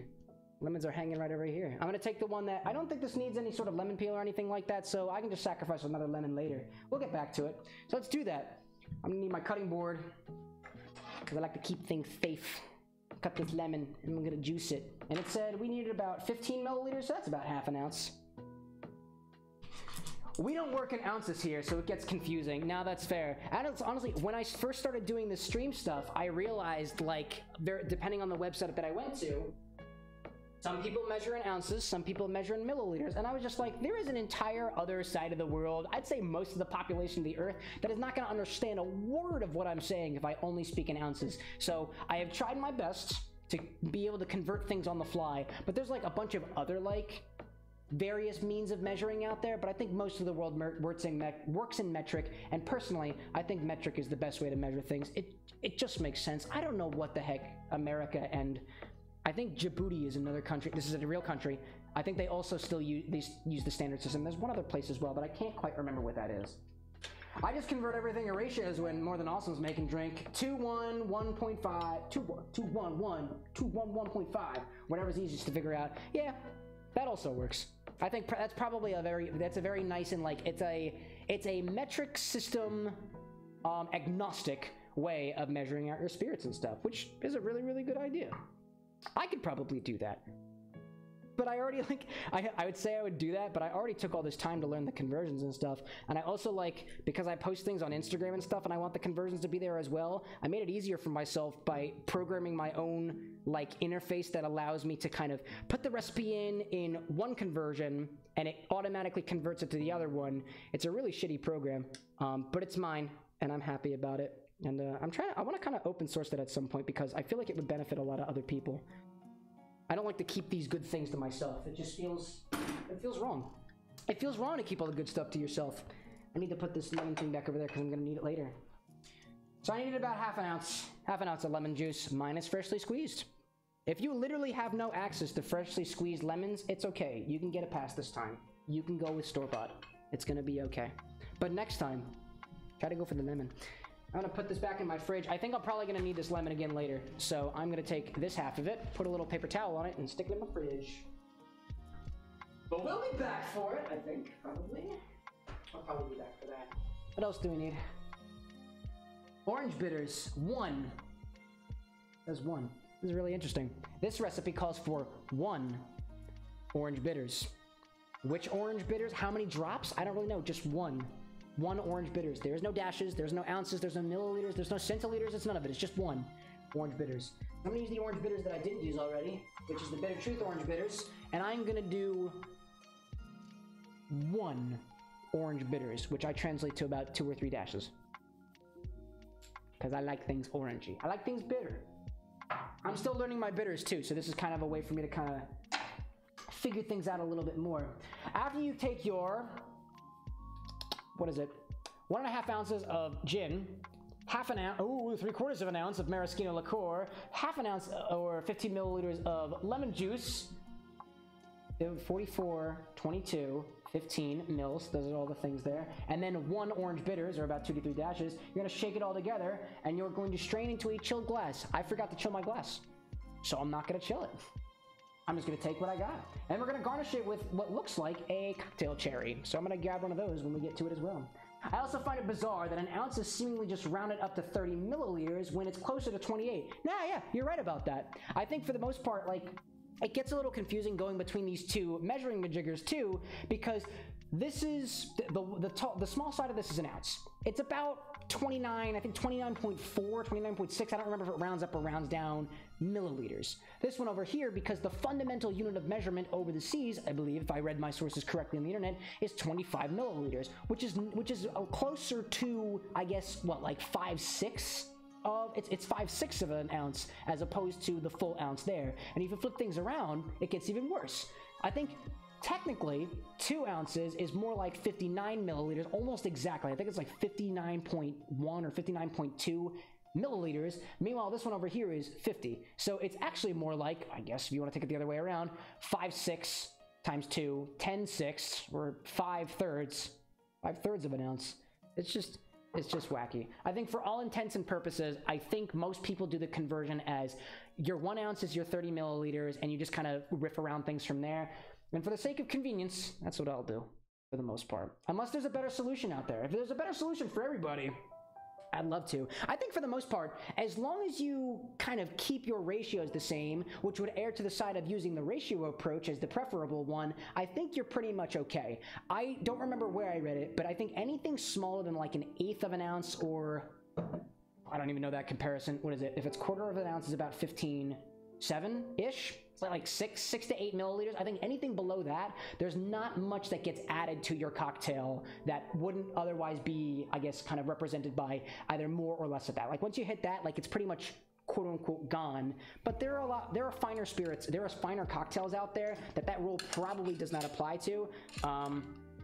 And I also just read it on Google, so whether it's good, whether it's true or not, is not something that I know. All right. So what I just tried to do was take all the dry ingredients out of there. Oh, it seems that there's somebody at the door. I think my fiance's back. Hold on a second. Let me open the door. Oh. Hello, welcome back. Hello. My fiance has returned. She was out enjoying time with friends. What do we have here? I have a surprise. Oh, you have a surprise for me. What is this? What is this? Oh, is this fennel candy? Yes. It's fennel candy. It tastes like licorice. Yeah, it's fennel candy. It tastes like licorice to a lot of people, including you. I did not know. It had a spoon and I was like, oh, these look like nerds. I'm gonna eat them. My fiance came back with gifts. It's little sugarized fennel candies, and I'm gonna eat all of them.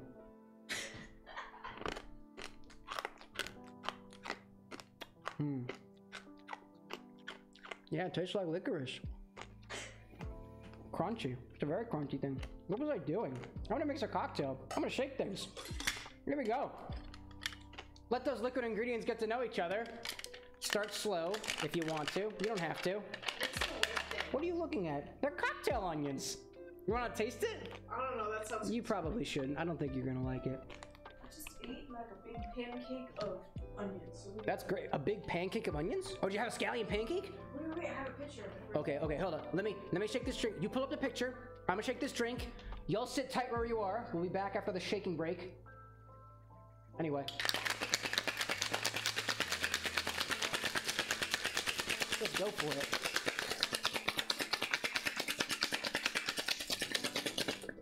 Apparently, too, there's a time limit to how you shake as well. Otherwise, it just doesn't matter. Ooh, it's a good-looking scallion pancake. Great. Well, it wasn't a scallion. Wait, put your phone up to the camera. We're gonna awkwardly zoom in on me shaking while you show off your scallion pancake. I don't even know where you're going here. Man, take a closer look at that scallion pancake. It's not a scallion pancake. I just don't know what it was called. Oh, well. It was like onion marsali deki something. It was Indian. I don't know. It was like a pancake of like masala? bread. Like something masala? It said masala, but masala? like, something masala pancake. It had that. It had potatoes in it, onions, and then I had a lot of sauces on the side. Cool. That sounds lovely. Wow, I forgot that now that I'm using the metal shakers again, it's harder to take apart. Procession. Ooh, that's lovely. They did a lot of Beethoven. I need to. Ooh, where are we going? I don't think you're gonna like it to the person who brings in licorice candy. Ooh, pancake. Ooh, pancake, licorice. Combine the two together. What do you have? Oh. Licorice pancake. There we go. Ding. Oh, this is so interesting smelling. Well, it smells like maraschino, so duh. I'm gonna take my not so chilled coupe glass. Do I want to use a coupe glass for this? Nah, I wanna. Oh, yes, I do actually. Yeah, I wanna use this one. Yeah, dude. I need a sacrificial yoga block because this thing is gonna look pretty. Is that a coupe glass? It's the pretty coupe glass. Well, I don't, I thought I knew a thing or two about coupe glasses, and then I googled stuff the other day, and now I don't think I know the difference between a coupe glass and a Nick and Nora glass. I don't really know. I don't know who Nick nor Nora is, and I don't know coupe either, so coupe and or Cooper, that is. I also need a maraschino cherry. I'm gonna go get a maraschino cherry. The one that I see in the picture is very, very dark. I don't have dark cherries, so I'm just gonna go with these ones. I got them from a friend. I'll get that prepared in the background as I strain out this cocktail. Let's use this strainer, unless I have another one. Better one? Nope, this is all I have. This is a casino cocktail. Oh my god, it looks kind of purple. That might just be my lights playing tricks on me. It looks yellowish white. Well, that's because we shook it. It's got clear ingredients in it. Oh, it actually has lemon juice, so it's gonna come out clear anyways. No, that's like a yellowish white. Interesting little fact. I didn't realize until starting to read this book of mine that apparently this strainer is intended to pour 2 drinks at once. I always wonder why it never poured on point. And now I know why. Pours 2 drinks? Yeah, there's a little slit. There's a block right in the middle. So you could technically pour 2 drinks at the same time, which is wild. I did not know that. I'm obsessed with Nick and Nora glasses. They are the superior glass over the coupe. I need to know. Nick and Nora comes from a 1930s movie, and they're like their high-proof drinks in a Nick and Nora glass.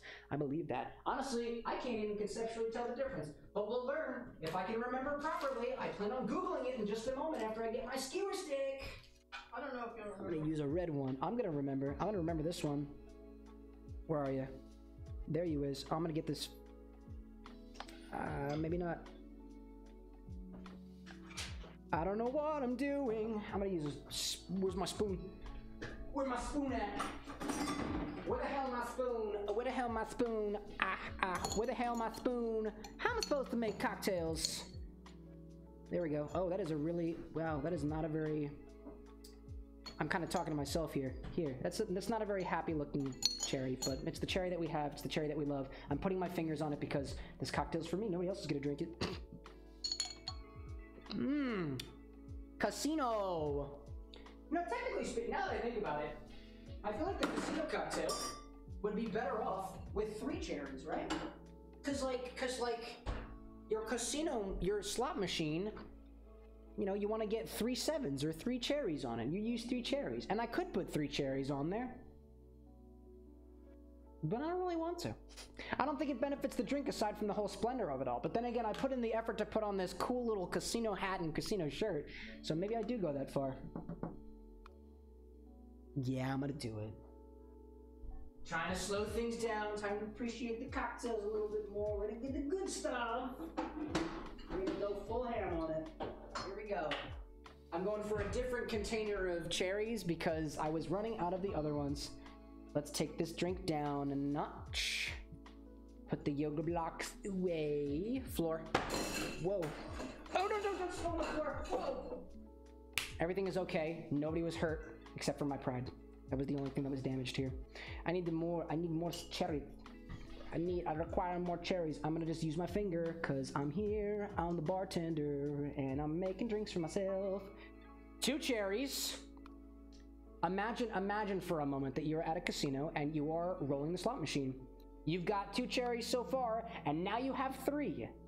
It is, in fact, your lucky day. My God, these things are just dripping with high fructose corn syrup. My goodness, my fingers are a mess. I'm gonna clean that up. I'm gonna clean off some of the ice that did not smell on the floor. That's totally according to plan. And my fingers. Probably. Everything is probably okay. I promise that. Honestly, if no mistakes ever happened at this bar, it would be the first perfect bar in the world. And I'm really glad that I'm not perfect. I'm glad that this bar is not perfect.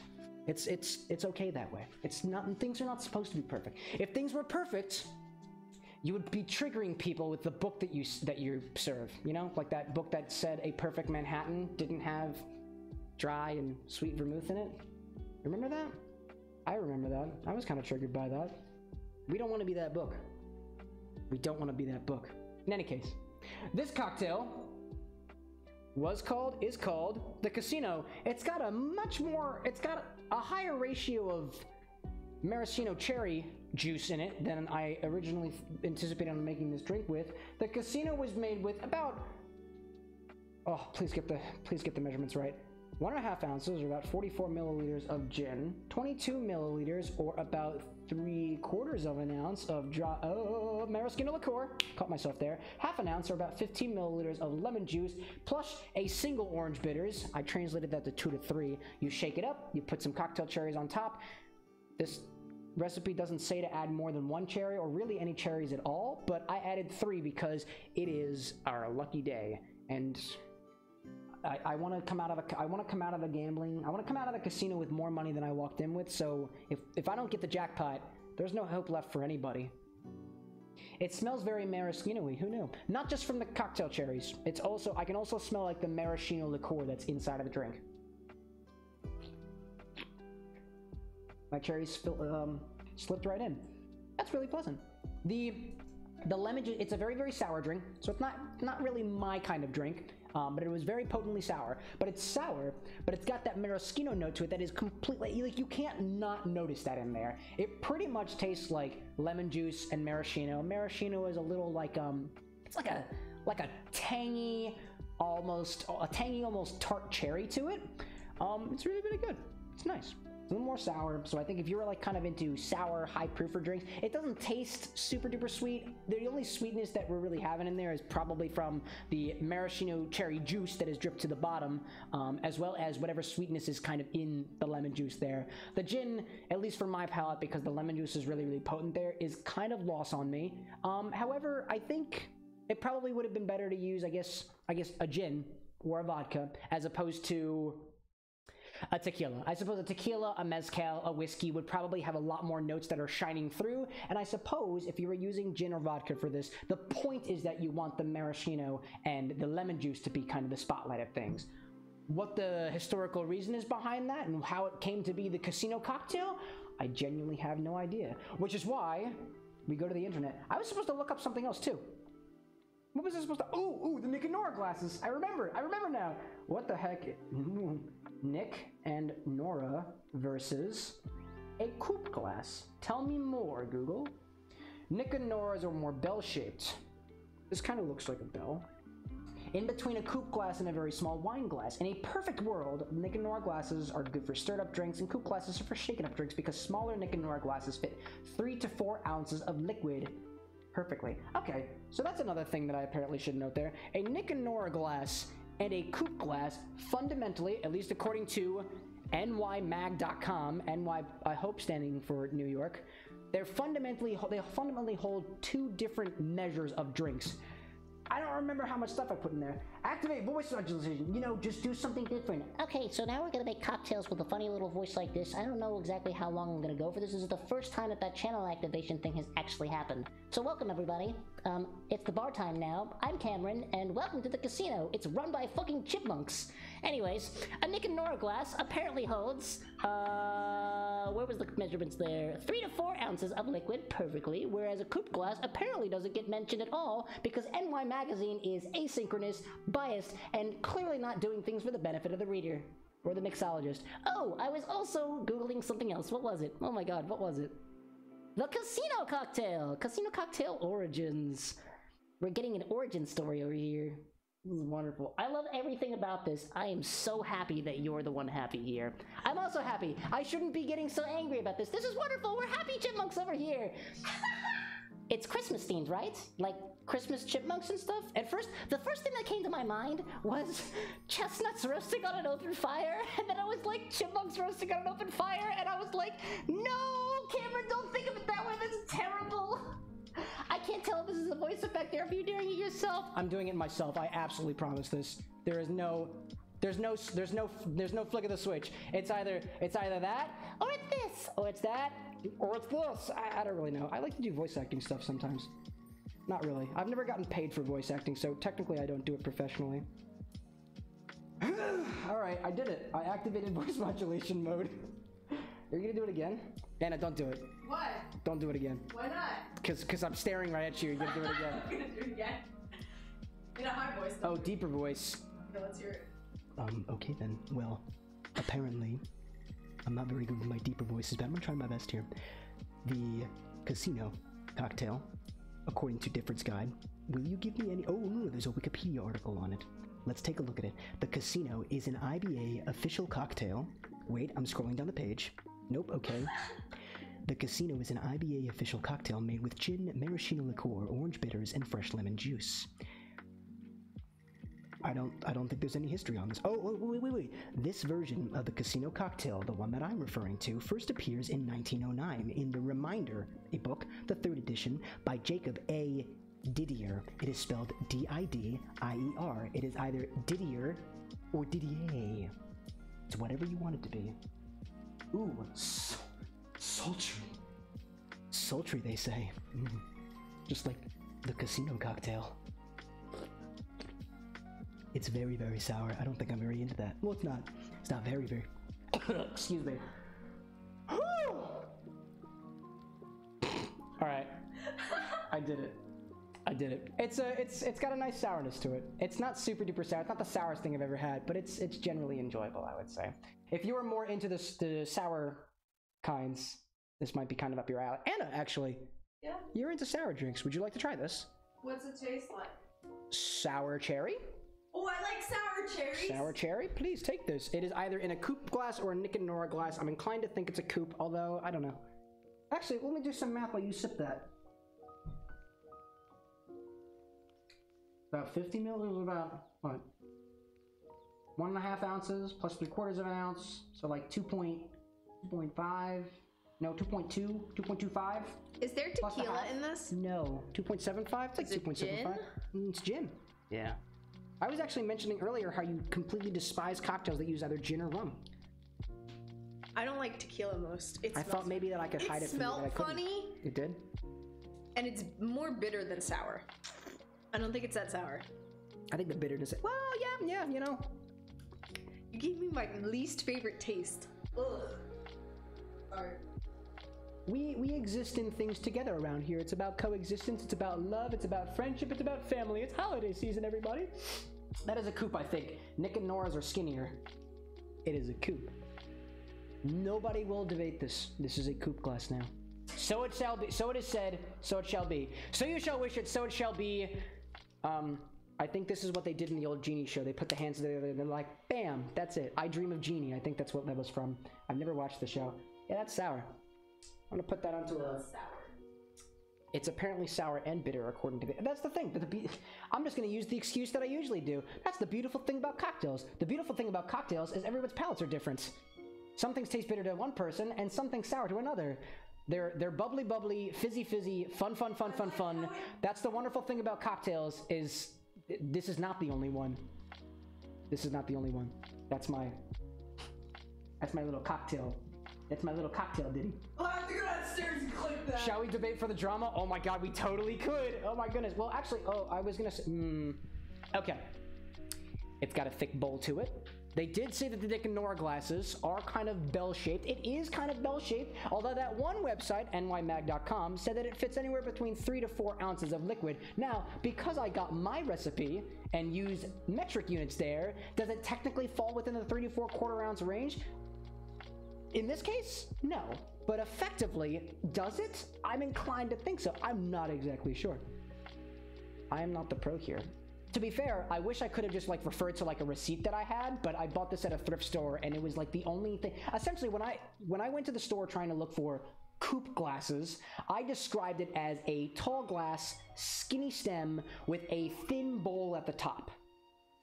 And I found this glass, I found this glass in a set of 4, and are any of them technically coupes? I think so. I'm not sure. Again, it wasn't until like, I think over the course of like last weekend that I was like, oh, maybe I've been calling these things wrong this whole time. But it's okay. That's the beautiful thing about being a novice cocktail mixologist. We learn things along the way. And if I've been doing this shit wrong the whole time, that makes the correction of it that much more satisfying. And we do cocktail lessons with correction, I suppose. It's all about correction around here. And if you do things wrong, you will get the ruler treatment. I'm just gonna say, for all intents and purposes, I haven't done anything wrong yet. Not mortally incorrect. Not morally incorrect either. Not ethically incorrect either. So far, I think nobody's being hurt by these streams. And I hope it stays that way.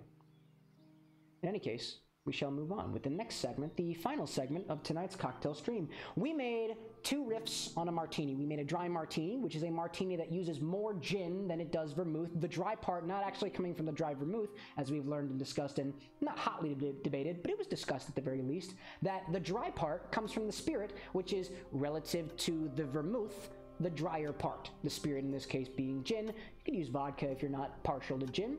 It's totally okay. You do what you want to do. It's still a martini because, as the name implies, it's just got to be popular. And that one's apparently a popular one. That was this cocktail over here. It's got a little lemon twist on it, and it had some orange bitters in it. Distinguished between the dry martini and this Gibson that we made, there is no difference aside from the fact that instead of a lemon twist, we used cocktail onions, and instead of orange bitters, we used a little bit of pickled brine. It is a fundamentally different tasting drink, at least for me, than the dry martini over there. It is much better, in my opinion. It's much more, it's got a more savory note to it because of that pickle juice in there, and it's not overpowering or salty or downright disgusting like that pickleback drink that I was once served at a bar, thanks to, I don't remember whose boyfriend it was.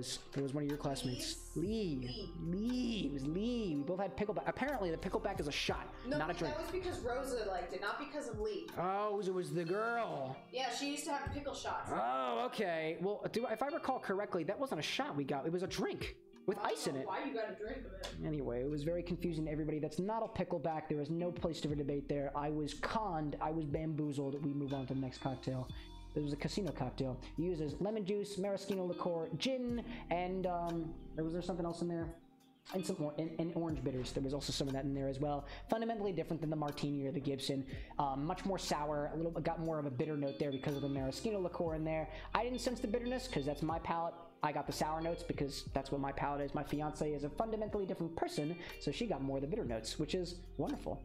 We move on to what I will say is the last cocktail for the evening, because we're moving on. Carry on, my wayward son. And this final one is, it's not something that's related to the Martini per se, aside from the fact that it also uses dry vermouth, and it's a cocktail that I made a small little TikTok video on. Personally, I haven't made a lot of short form content out there. I most recently got into like TikTok, using it mostly as an algorithm, mostly as an app for editing purposes, and putting it on like YouTube. It's not shorts because it's more longer than a video because I literally can't stop talking, and putting it on an Instagram Reels. And although it's not something that I spend a lot of time on compared to these streams, at least I don't think I spend too much time on it, but it's been very fun, and it's gonna kind of been a whole new world of content to me, and I'm trying to kind of feel my way around it. But it's a drink called the All-In cocktail. I got from a Curiata email, and I made a small video on it, and I don't exactly know where the All-In comes from. For some reason, the All-In thought to me, it struck me as all in, like you're at a poker table and you're going like, I'm all in. And so I stylized it I imagine the image in my head is like this cocktail that you're drinking while you're at the poker table. Like you're smoking your cigar, you got the cigar in one hand, you got your glass in the other one, and you've got dire straits ahead of you for the rest of the gambling match, I suppose. But being that this is a stream, and I don't have to vie for people's attention in the hopes that you stick around for just a second longer to get to the end of the video, I can take my time here, and I can do the research that the All-In cocktail so aptly deserves. The All-In cocktail, according to a Google search, because Wikipedia and Google are the fundamental ground truth of knowledge for anybody out there, he says sarcastically, an All-In cocktail. What is it? What is it about, an All-In cocktail? I don't really see much history on it, it seems, just a bunch of different recipes and stuff. Let's see. I don't really know what's a good website to go to if I'm trying to find like the origins of a cocktail, aside from just kind of trying to figure out what the origin is just by, I guess, the ingredients they go into it and whatnot. I wonder if I just look up history, does that help me out?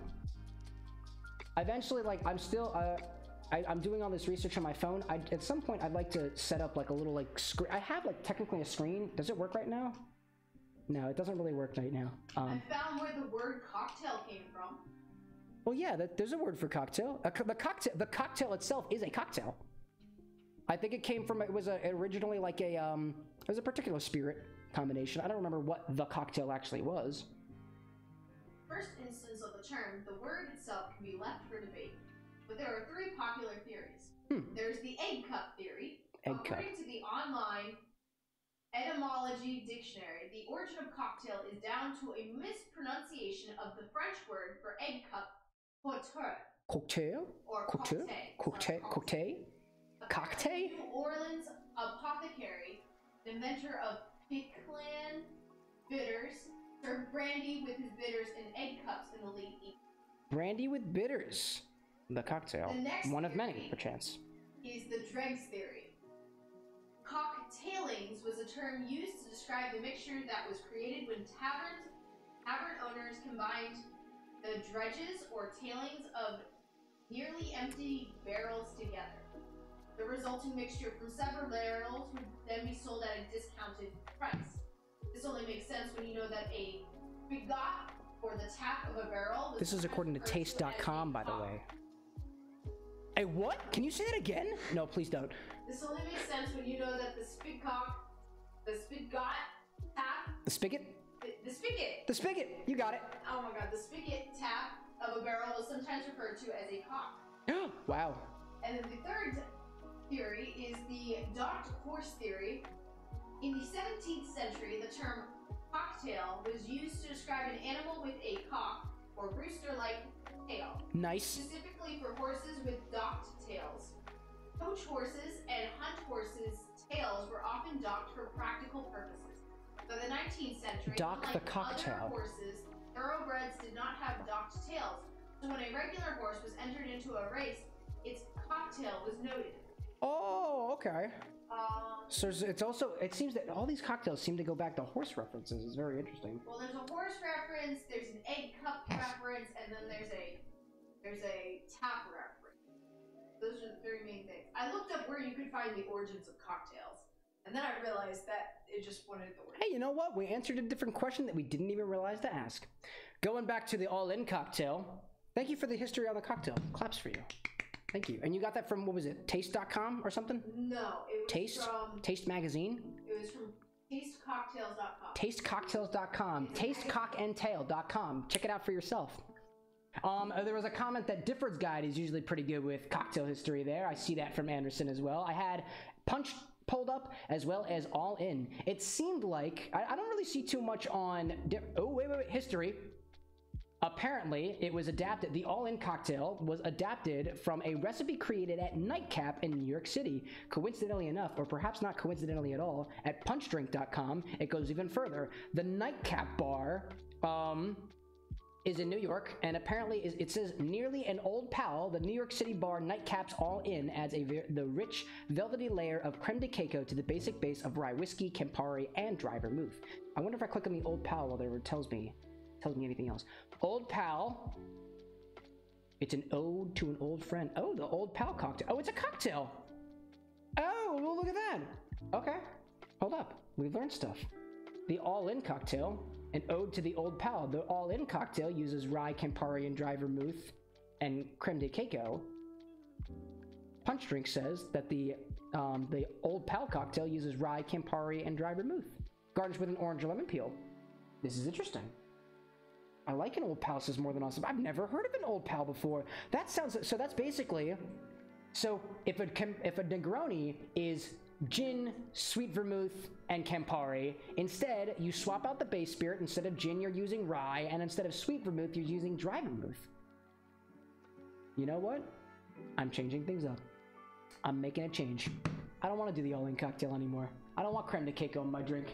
I'm gonna do an old pal instead. We're changing things up because cocktail history is actually pretty interesting. I think the history behind a Negroni I think is actually pretty interesting too. If I remember correctly, the Negroni is just a more alcoholic version of an Americano because apparently the once Count Negroni wanted his Americanos, which uses Campari, sweet vermouth, and club soda. Was like, I want mine a bit stronger. Put some gin in there, or it might have been another spirit to start off with. I'm not exactly sure, but I think it was gin. In any case, that's where the Negroni came from. And then people nowadays are like, oh, I want a Negroni Spagliato. Instead of the gin, I want Prosecco instead. Or just like take your Negroni and just dump a bunch of Prosecco in it. It's also a cocktail. It's also a drink. Dare we say it is liquid? It most definitely is. So, for the Old Pal cocktail, a new cocktail that I've just learned about tonight because exploration is half the fun of cocktail making, uses rye, Campari, and dry vermouth all in equal parts. It's kind of the rye's answer, if I had to be so bold, to the Negroni. We're gonna need some rye whiskey. I have rye whiskey, luckily. I just kind of gotta pull it out because it's tucked back here somewhere because it's some of the good stuff. I have everything organized behind this bar, I promise you that. This one's Old Forester. It's an Old Pal in an Old Forester. No, it's the opposite way around. It's Old Forester inside of an Old Pal. Not like an old pal, like a pal of mine, like somebody who used to be a friend. I'm not pouring a bunch of whiskey into like, a dog's throat, I don't know why I went to a dog. I have old pals too that are humans. Don't know why I went to animals first. That's a bad juxtaposition, alcohol and animals. Anyway, we need equal parts of it, and I think we need to stir it. Let me double check. Add all ingredients to a mixing glass, add ice and stir until chilled. I'm just gonna put that off to the side. We're gonna need a mixing apparatus. I have one of those. We're gonna need an ice cube. I have significantly more of those. But I only need one. You can go with it. Grab yourself a big old chunk of ice. Pop it in your stirring apparatus. We're gonna add an ounce of the following, or if you are inclined to go by the metric route, it's about 30 milliliters of each of the following, or if you're more inclined to go the ratio route of things, it is equal parts 1 to 1 to 1 of rye, Campari, dry vermouth. Can we still see the dry vermouth? Nope, that was completely off camera. That's okay, that's fine. There is dry vermouth in the corner. Always. There is always dry vermouth over there. I don't need this other cocktail majigger, so I'm gonna put that into my bag glass, my junk bin. A single ounce, 30 milliliters, or 1 part to the 1 part to the 1 part of rye whiskey. I'm kind of running low on my Old Forester. I really gotta get more. This was one of those, as I was saying before, when you get the good stuff, I use a lot of it almost immediately. I was using this rye whiskey for almost every excuse me, whoa, Freudian slip there. I was using this rye whiskey for almost every cocktail that I made since after getting it, because it was brought to me by a friend of mine who I hold dearly, and I used it for everything. And then it got to about like this far down the glass, and I was like, oh, maybe I shouldn't be using all of it. Because it's a really, really good. I also do More Than Awesome likes a good bottle of Ofo. Well, that's why you're More Than Awesome, because you have good taste. I've actually, to be fair, you are more than awesome, and you will forever be. But I've never actually tried any other rye whiskeys out there. I just haven't gone around. So there might be something better out there. I just don't know. Not off the top of my head, at least. Maybe one day, though. I apparently have to go to the store for more rye whiskey, so it's gonna happen eventually. Anyway, an ounce of your rye whiskey, or at least one part, 30 milliliters. We've been through this already. You're also gonna need some Campari. I've got Campari. It's the red stuff and the bitter stuff and the orange stuff. It's got all the stuff. That was a reference. Does anybody get it? I don't know, dog. I don't know. But we need a full ounce of that. Or, you know, even if you're not working in ounces or milliliters or whatever have you, if you just mix equal parts together, you could technically have an entire pint glass full of either an Old Pal or a Negroni. That sounded suggestive now that I think about what I just said there. But if you combine it in equal parts, it's still technically the drink. So I think we'll be okay. Anderson says, I just got a bottle of Eagle Rare that they're going to fat wash for the Christmas Old Fashioned. Ooh. I actually like, in the book that I have, The Liquid Intelligence, there's a whole section on washing, either fat washing or I guess otherwise. And I'm so looking forward to reading it. I want to like, dude, there are so many different things that I want to try out doing. And just like, you know, with the, I guess my New Year's resolution, one of my New Year's resolution is going to be doing like more like experimental stuff back here. Cause this is, ooh, it's a whole new world and it sounds cool. But definitely.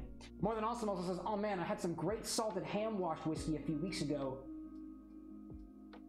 You can do that? I'm writing that on my board. That is incredible. Salted ham washed whiskey? Salt plus ham multiplied by wash also multiplied by whiskey equals whatever was in More Than Awesome's glass. That does sound more than awesome. Nice. Anderson's gonna be doing with brown butter. I remember, where was I seeing brown butter the other day? Maybe it might have been on your story, Anderson. It might have been that I saw the brown butter there if you posted something like that. I know I saw it on, it was either Instagram or TikTok or somewhere, but this is not the first time within the last like month or so that I've seen brown butter specifically. Or it might have been in the book for all I know. Makers. Ooh, I did a test batch the other day with a spare bottle of Maker's Mark.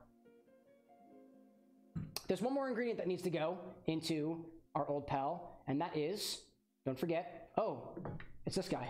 It's dry vermouth. The secret dry vermouth that always existentially exists off camera. Either over there, or down there, or up there in the heavens. Up there, way up there in the top. We need another ounce of that, or 30 milliliters, or however much you added of the first ingredients, assuming that you added them in equal parts, which I imagine that you did, because that's the recipe, dog. More Than Awesome is working on some blackberries plus black pepper infused gin for Christmas white elephant gifts. It's such a good idea. If I had more people in my friend group, like in my close friend group that we do the white elephant stuff with, to be able to like give out these really, really cool liquors and stuff, like I totally would. I think the most I think the most interesting thing that I've done with my liquor specifically, aside from that cake batter, or not cake batter, what was it? That frosting infused vodka that I did once upon a time that really wasn't that good. I've made my own Nocino before, which is pretty cool. I have like a whole bottle of it. That could be a pretty cool like white elephant gift, come to think of it. But I've also done like tea infusions with gin before, which is really, really good. It turns on funny colors and stuff. But there's a whole, I know that there's a guy out there too, another Twitch tender. It's Larix Lassina, if I'm pronouncing the term correctly, who does, I think, all their own bitters and stuff. And I think he's trying to do like a company about that, which seems like really, really cool.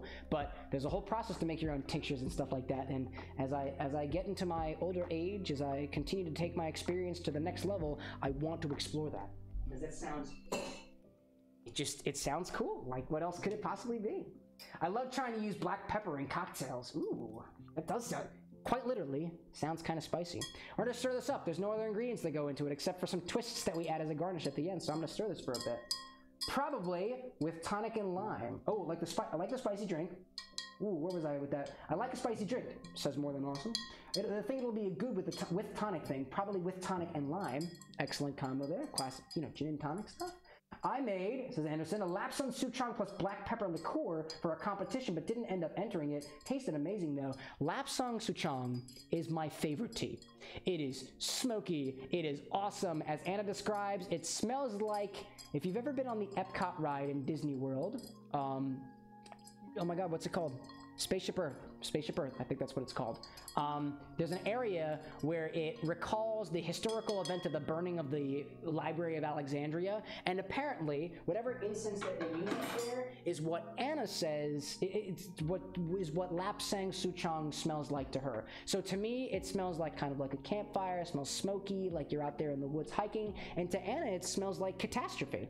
Historically accurate catastrophe, which is a wonderful thing, I think, all things considered.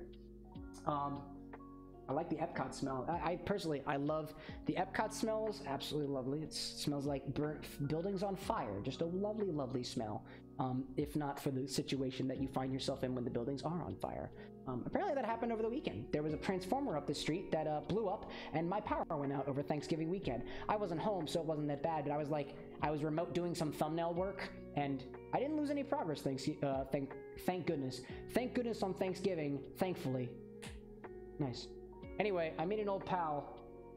I need to put it in a glass. Actually, I haven't actually used this glass already.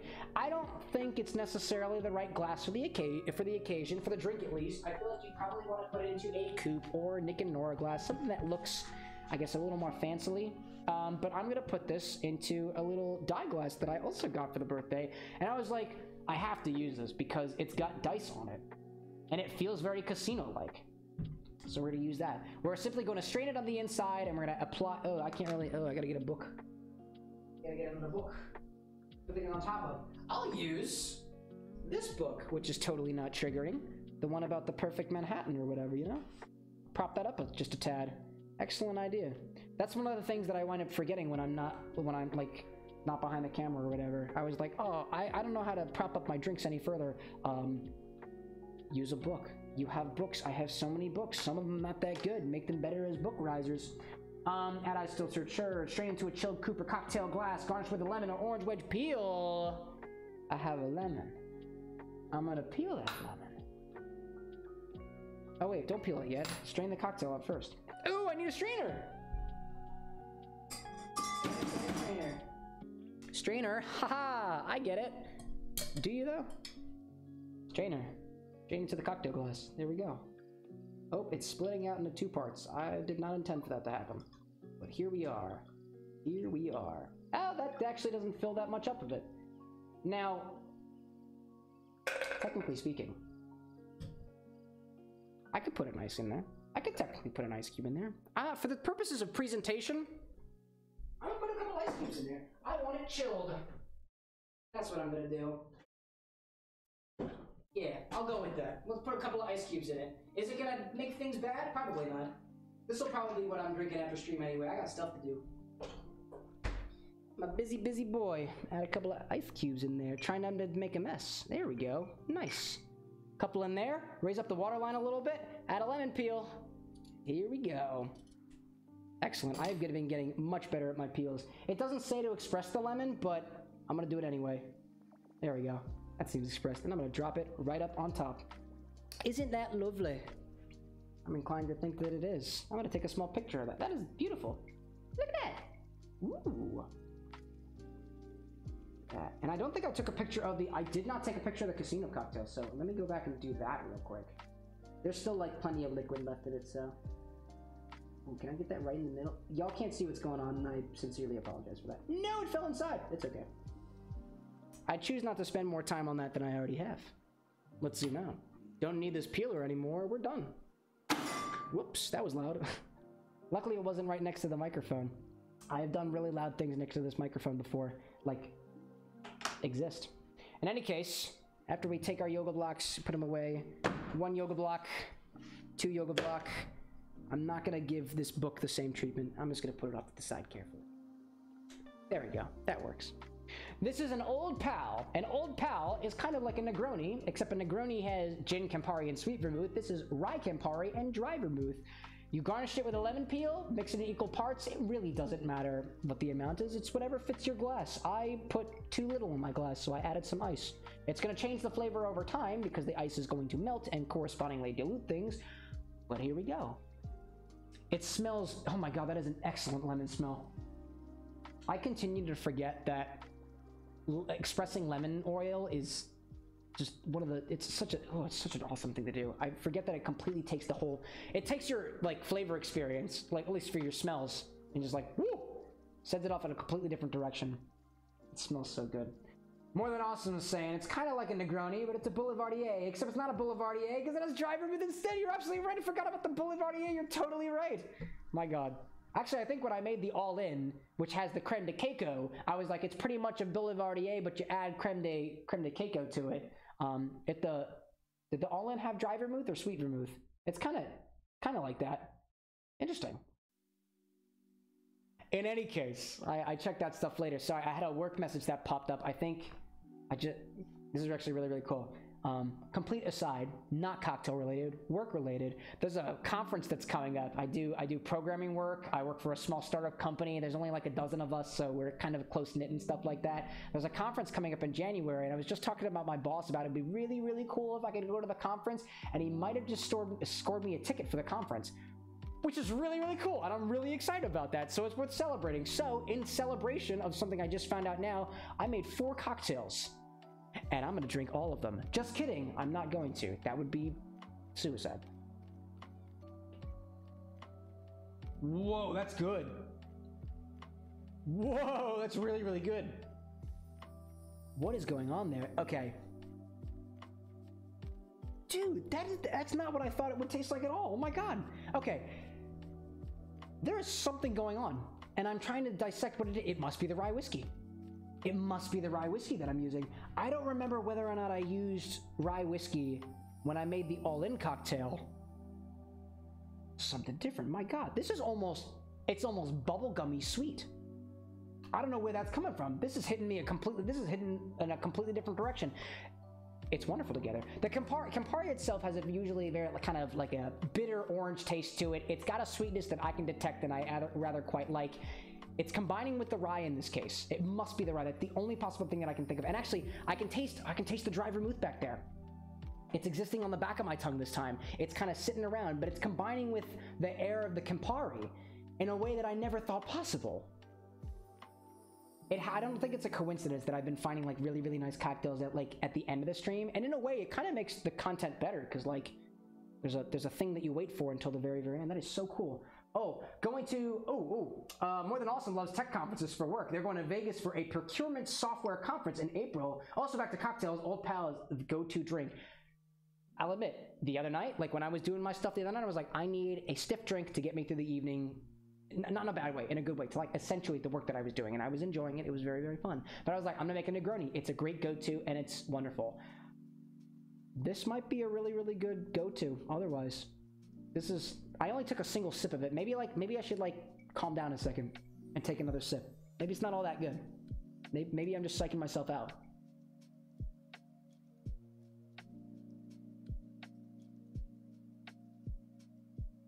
It's still really, really good.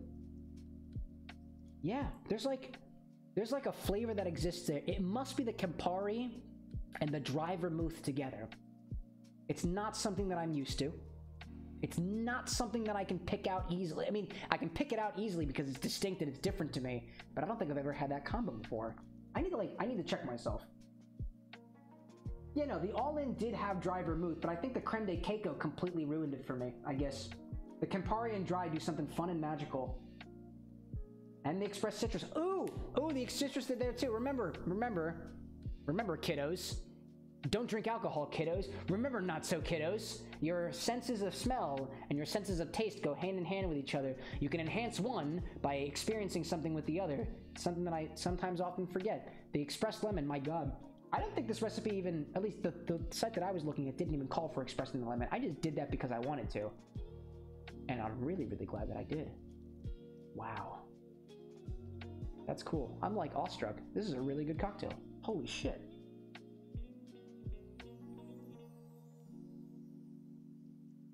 That's it, yo. That's it. That's a perfect way to end things there. Rice Cerrone. Oh, craps. I missed the start of your stream. That's okay. Because you popped in, I was going to do it anyway. But we're going to review everything that we covered so far. So let's go for it. This is pretty much the end of the streams anyway, because I am wrapping things up for the evening. But we made, ooh, let me take the lucky card and put it back here. We made 4 cocktails this evening. Not a single one of them was bad. Oop, I'm switching the order around. There were 4 cocktails on the docket this evening, and I think we're doing things correctly. The first cocktail that we made was a dry martini. Dry martinis can be like regular martinis. They have your gin, they have your vermouth, the dry vermouth in this case, but it's a dry martini because it uses more gin than it does vermouth. Very, very cool thing. It's also got some orange bitters in there, which kind of rounds things out a little bit, makes it a little, I guess, a little more orangey. And there was a lemon peel that was kind of dropped on the inside. The next cocktail that we made was a Gibson, which is kind of martini-like. It is martini-like in the sense that you remove the orange bitters from the first recipe, you remove the lemon peel, and instead what you add is a little bit of pickle brine, and you add 3 cocktail, or you can have 1 cocktail onion, but I added 3 because I thought it looked cool. And come to think of it, I didn't actually eat one of these cocktail onions, and I wanted to. Oh my god, that is so good.